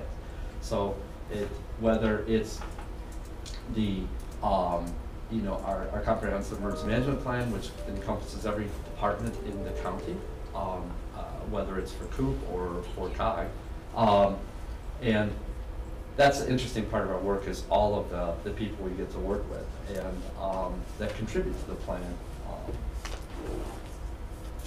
Hazard mitigation, as Carolyn's relayed to you, it's a big one. And here's some of the things that it does. Acquisition of home, elevation, utilities, building codes, public education. And I just found out a new one that they didn't used to allow it. They'll pay for a generator and a hazard mitigation grant if you declare that building, that public building, is used for a warming center, cooling center, or shelter. I didn't know that before 2 days ago when one of our townships asked about it. That's huge. Generators cost, those ones in the barn, the big one is about $100,000 worth of that we've spent on it, either to acquire it or the state to acquire it and us to maintain it, right? That's a huge grant, and that could really come in handy should we need it. And that recent storm where we lost almost, I think we were over 20,000 customers in McHenry County were without power for some length of time, and some for 36, 70 to 72 hours. So anyways, some of the things that hazard mitigation can be used for. The best one that I like, to me it's the cheapest, it's the easiest, it's the one that makes the most sense, is the living snow fences. And we work with DOT to try to keep the funding going with that. They're better fund chasers than I am, but between the two of us, we do pretty good with that. And then natural hazards, right? Is that plan, unfortunately, is just natural hazards, but we can think beyond that. So, location, the river, probably, flooding, and what have you. What's that risk of our population being affected? The built environment. I'm going to get to another slide in a second, but what's our natural environment, that's contributing to the whole problem of, there might be damage. So I wanted to give you this. This is the 2017 flood, to give you an idea of what happened, and most people don't know it. This is a weird thing. And I remember when I told Carolyn, she said, what? So, no, the house is insured. Those are houses that were touched by water, right? Somehow damaged by water by this flood in 2017. So they are a negative in the great FEMA FEMA part of it, right? Because there's no dollars for them. There's nothing. And FEMA only looks at your losses for uninsured losses. Right. The other thing that works against us is the fact that we have a large city-state just southeast of us, right?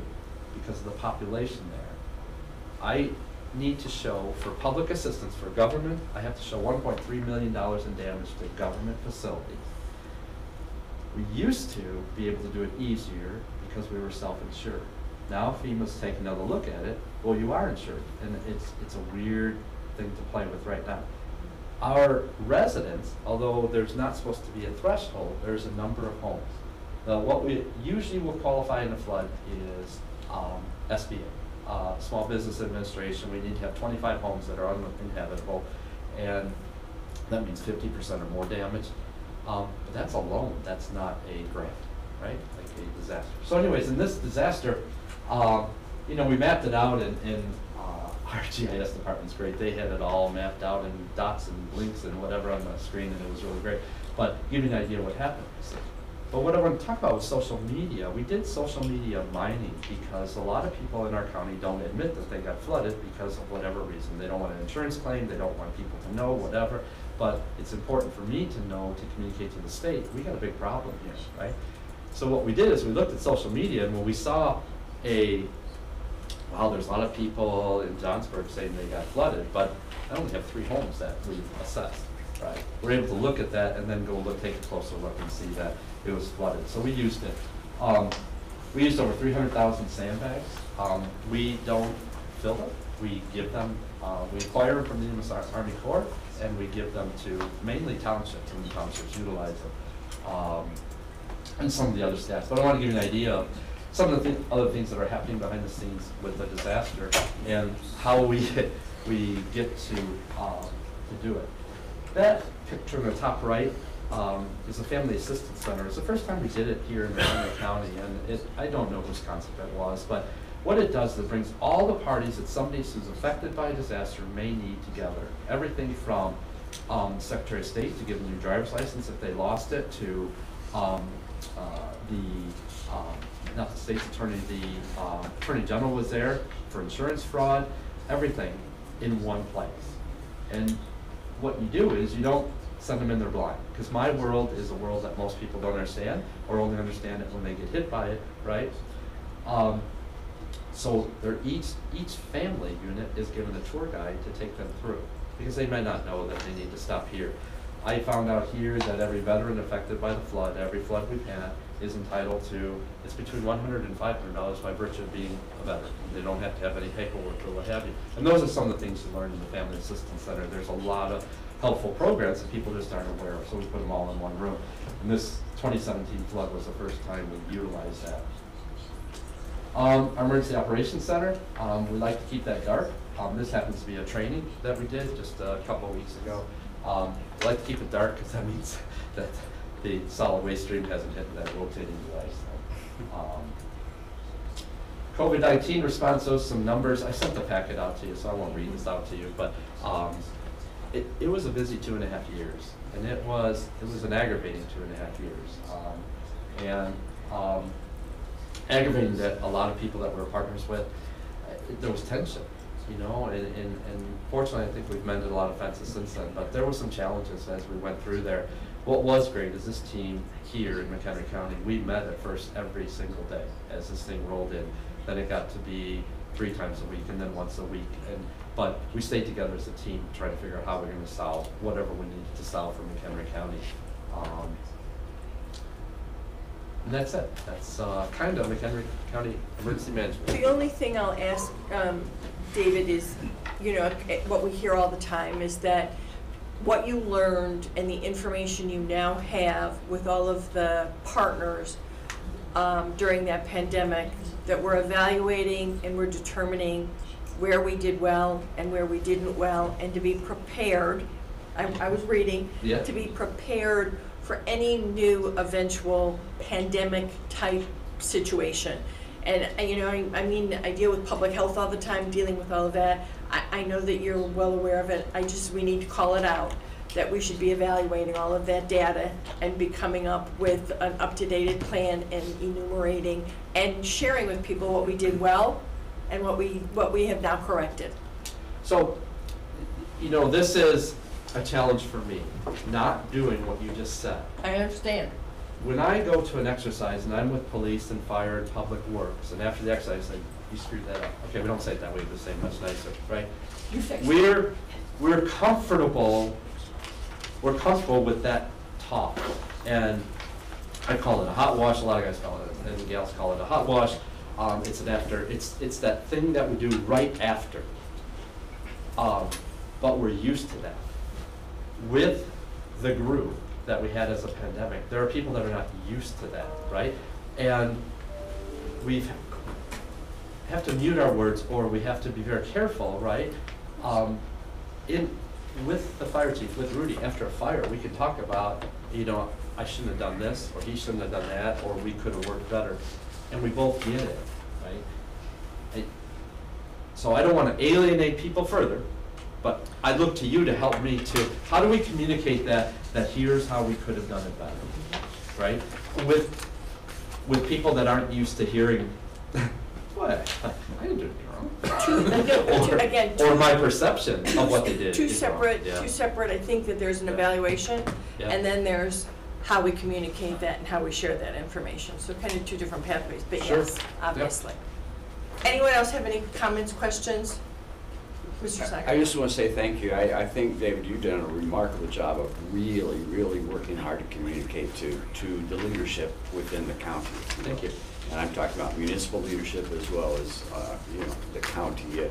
and townships, et cetera. But thank you, you've done a great outreach. I appreciate that.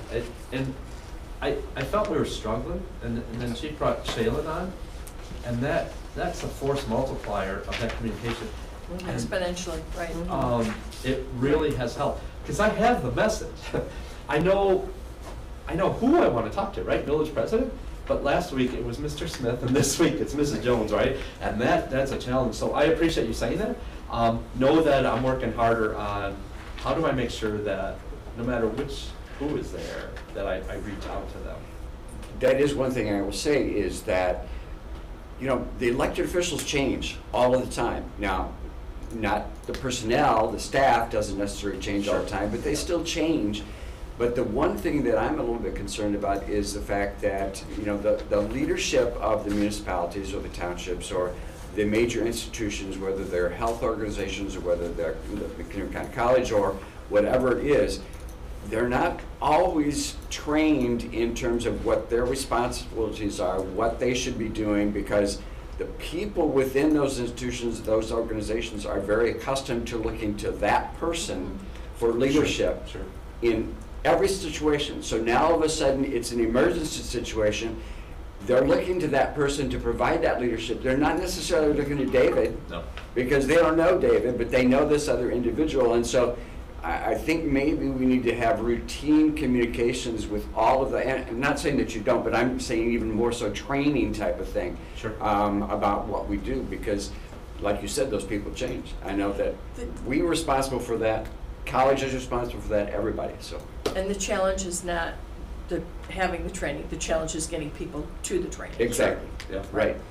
Ms. Campbell? Yeah, I was going to say that. That is the challenge. And I'm actually thinking that maybe we could be doing a better job of reaching out to our counterparts so that they get somebody there. Again, the communication of finding out who that is and getting at, because we did that with stormwater too. And I don't want to stop the conversation, but I'm going to stop the conversation. Thank you. We'll continue. I'm glad I was finally able to do it. Yes. And I'm going to apologize to all of you. It is 11:45. I wanted to be done way before this. I need to leave. I would like, if it's okay with you, to have Alicia come up, give us a legislative update. She did have a written report, which I have distributed to you. And I just slipped a note to Peter that said, in the future, what I would like is during session, I would like to bump up the legislative report to a higher position on the agenda. We never get there, and this is kind of important. A session is going on, so I would ask for that consideration as we move forward the next couple months, and then of course during veto. Otherwise, it's not so crucial because that's just us developing our own program. So real quickly, again, Alicia, you've got the floor. Thank you so much. As Pam stated, this is a critical time right now in the Illinois General Assembly. We are right between two deadlines. The first just occurred on March 24th, and that was the third reading deadline for House bills. The next one comes up this Friday, which is for the Senate. So for our purposes, the House Bill 2800, the bill that is being forwarded to assist with Randall Road, did make it through third reading, and it was snapped up immediately by Senator DeWitt, and is now in assignments in the Senate ready for allocation. So that's the big thing you need to know on part one. Part two, House Bill 2781. So this bill has had a deadline extended, so it's still in play right now. And it is going to get more money to townships so that the county does not have to allocate as much to repair roads and bridges. So this bill has had subject matter hearing postings as opposed to schedulings, and it's been kind of pushed out. I do inform you, I did in consultation with Chair Althoff and with County Administrator Austin, I did put a slip in on behalf of the county that we are in support of this legislation.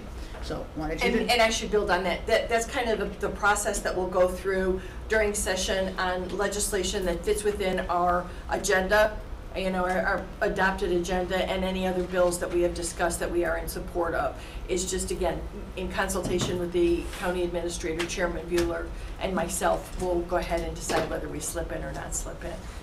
And again, I remind all of you, as time goes on, a lot of these bills that have had subject matter hearings may become part of another bill later in the session, you know, so that it's an amendment, not a standalone, and which is why they conduct the subject matter hearings all the time. So, thanks. Another piece that you all should know is about LGDF funding.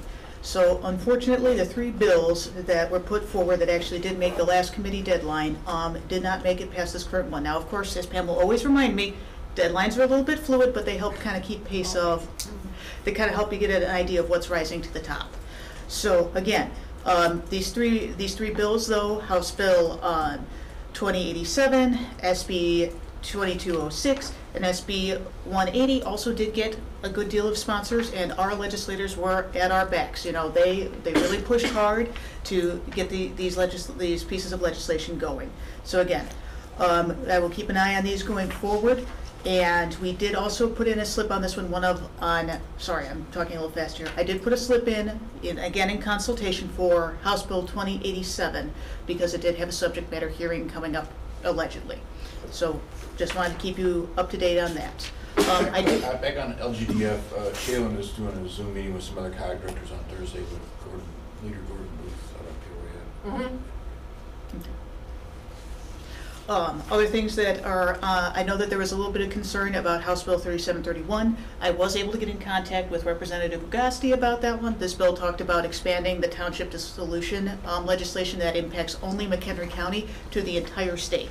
So again, I did speak with him about that. It is not moving forward in this session, and there were some fixes in it, and I did provide him with the documentation on McHenry County's position and the faults that we found in the legislation. So, you know, he has a greater perspective on it as he looks forward with it in the future. Also, Administrator Austin and the chairman did meet with Senator Severson and Representative Sosnowski yesterday. They did get to discuss LGDF and the township funding issues. They also got to discuss environmental matters with the Conservation District as well. And of course, if you would like to elaborate on that, please feel free. Also, we did assist, and when I say we, I mean myself and Shaylin Daigle, the county coordinator. We were happy to help assist the Sheriff's Office as they put forward grant applications to Congresswoman Schakowsky, Congressman LaHood, and Senator Duckworth for funding for the Sheriff's Training Center. Try to keep that brief. Any questions? Great job. Excellent. Thank you. Very nice. I appreciate it. And I apologize to all of you. I really do. I was late and I'm leaving early and I shouldn't be doing that, but I'm going to turn the meeting over to Vice Chair Shorten, and I'll catch up and make sure that I'm paying attention to what the information it is. So thank you. You're on tap. Your next presentation. Lisa, Child, we have yes. the State's Attorney's Office update. Yes. Crime against children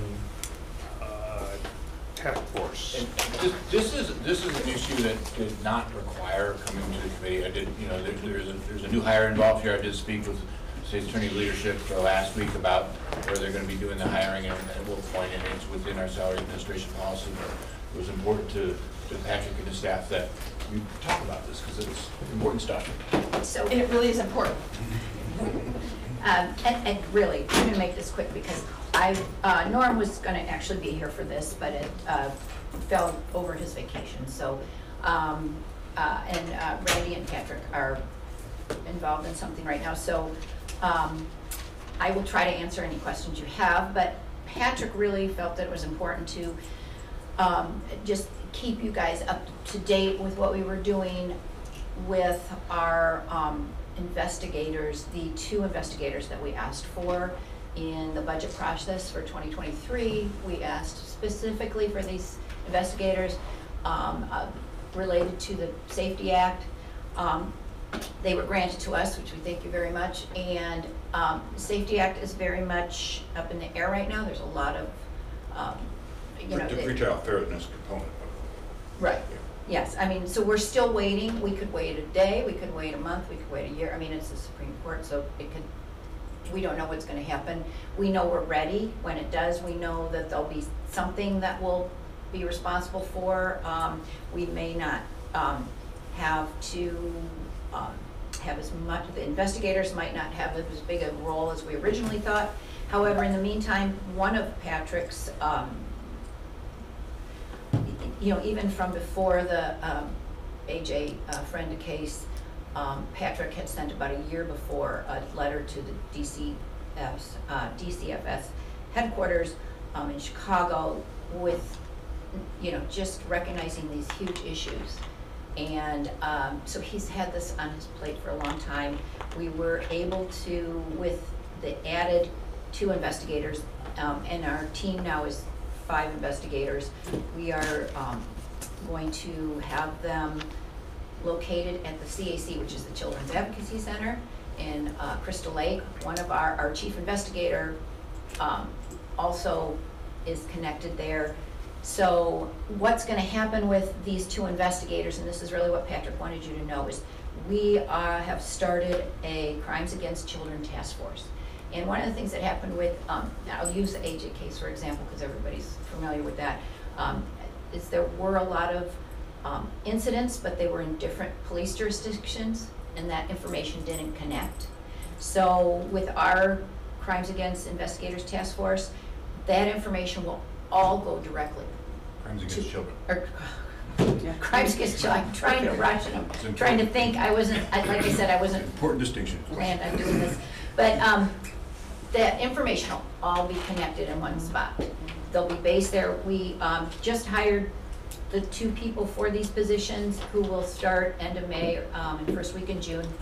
They both have 25 years plus as police officers, and the one who will head it up, which is in that lead investigator position, has worked with the Child's Advocacy Center directly for many, many years as well. So we feel really good about this, and putting them to good use, something that we've been wanting to do for a while, but we haven't had the manpower. So we've done it a little bit, but we've never been able to put together a task force like this. So we feel like this is going to, it's going to be all those connectors in McHenry County. It will also hold DCFS more responsible, and that will start literally. We've already got most of it in process as soon as they start. We also added one of our attorneys now works 3 days a week at the CAC as well, right from there. Her office is located there as well. So that's about it. If you have any more specific questions, I know Patrick would be happy to talk to you about this as well. I'll try to answer whatever I can. And just real quickly, you have currently 5, and this is 2 more. Is that No. 5 we had includes 3. We had 1 full-time and 2 part-time. We had 2 full-time and we split 2. So we have, technically we have 5 bodies for investigators now with the added 2. With the added 2, got it. All right. We had 3 before, but 2 of them were part-time. Okay.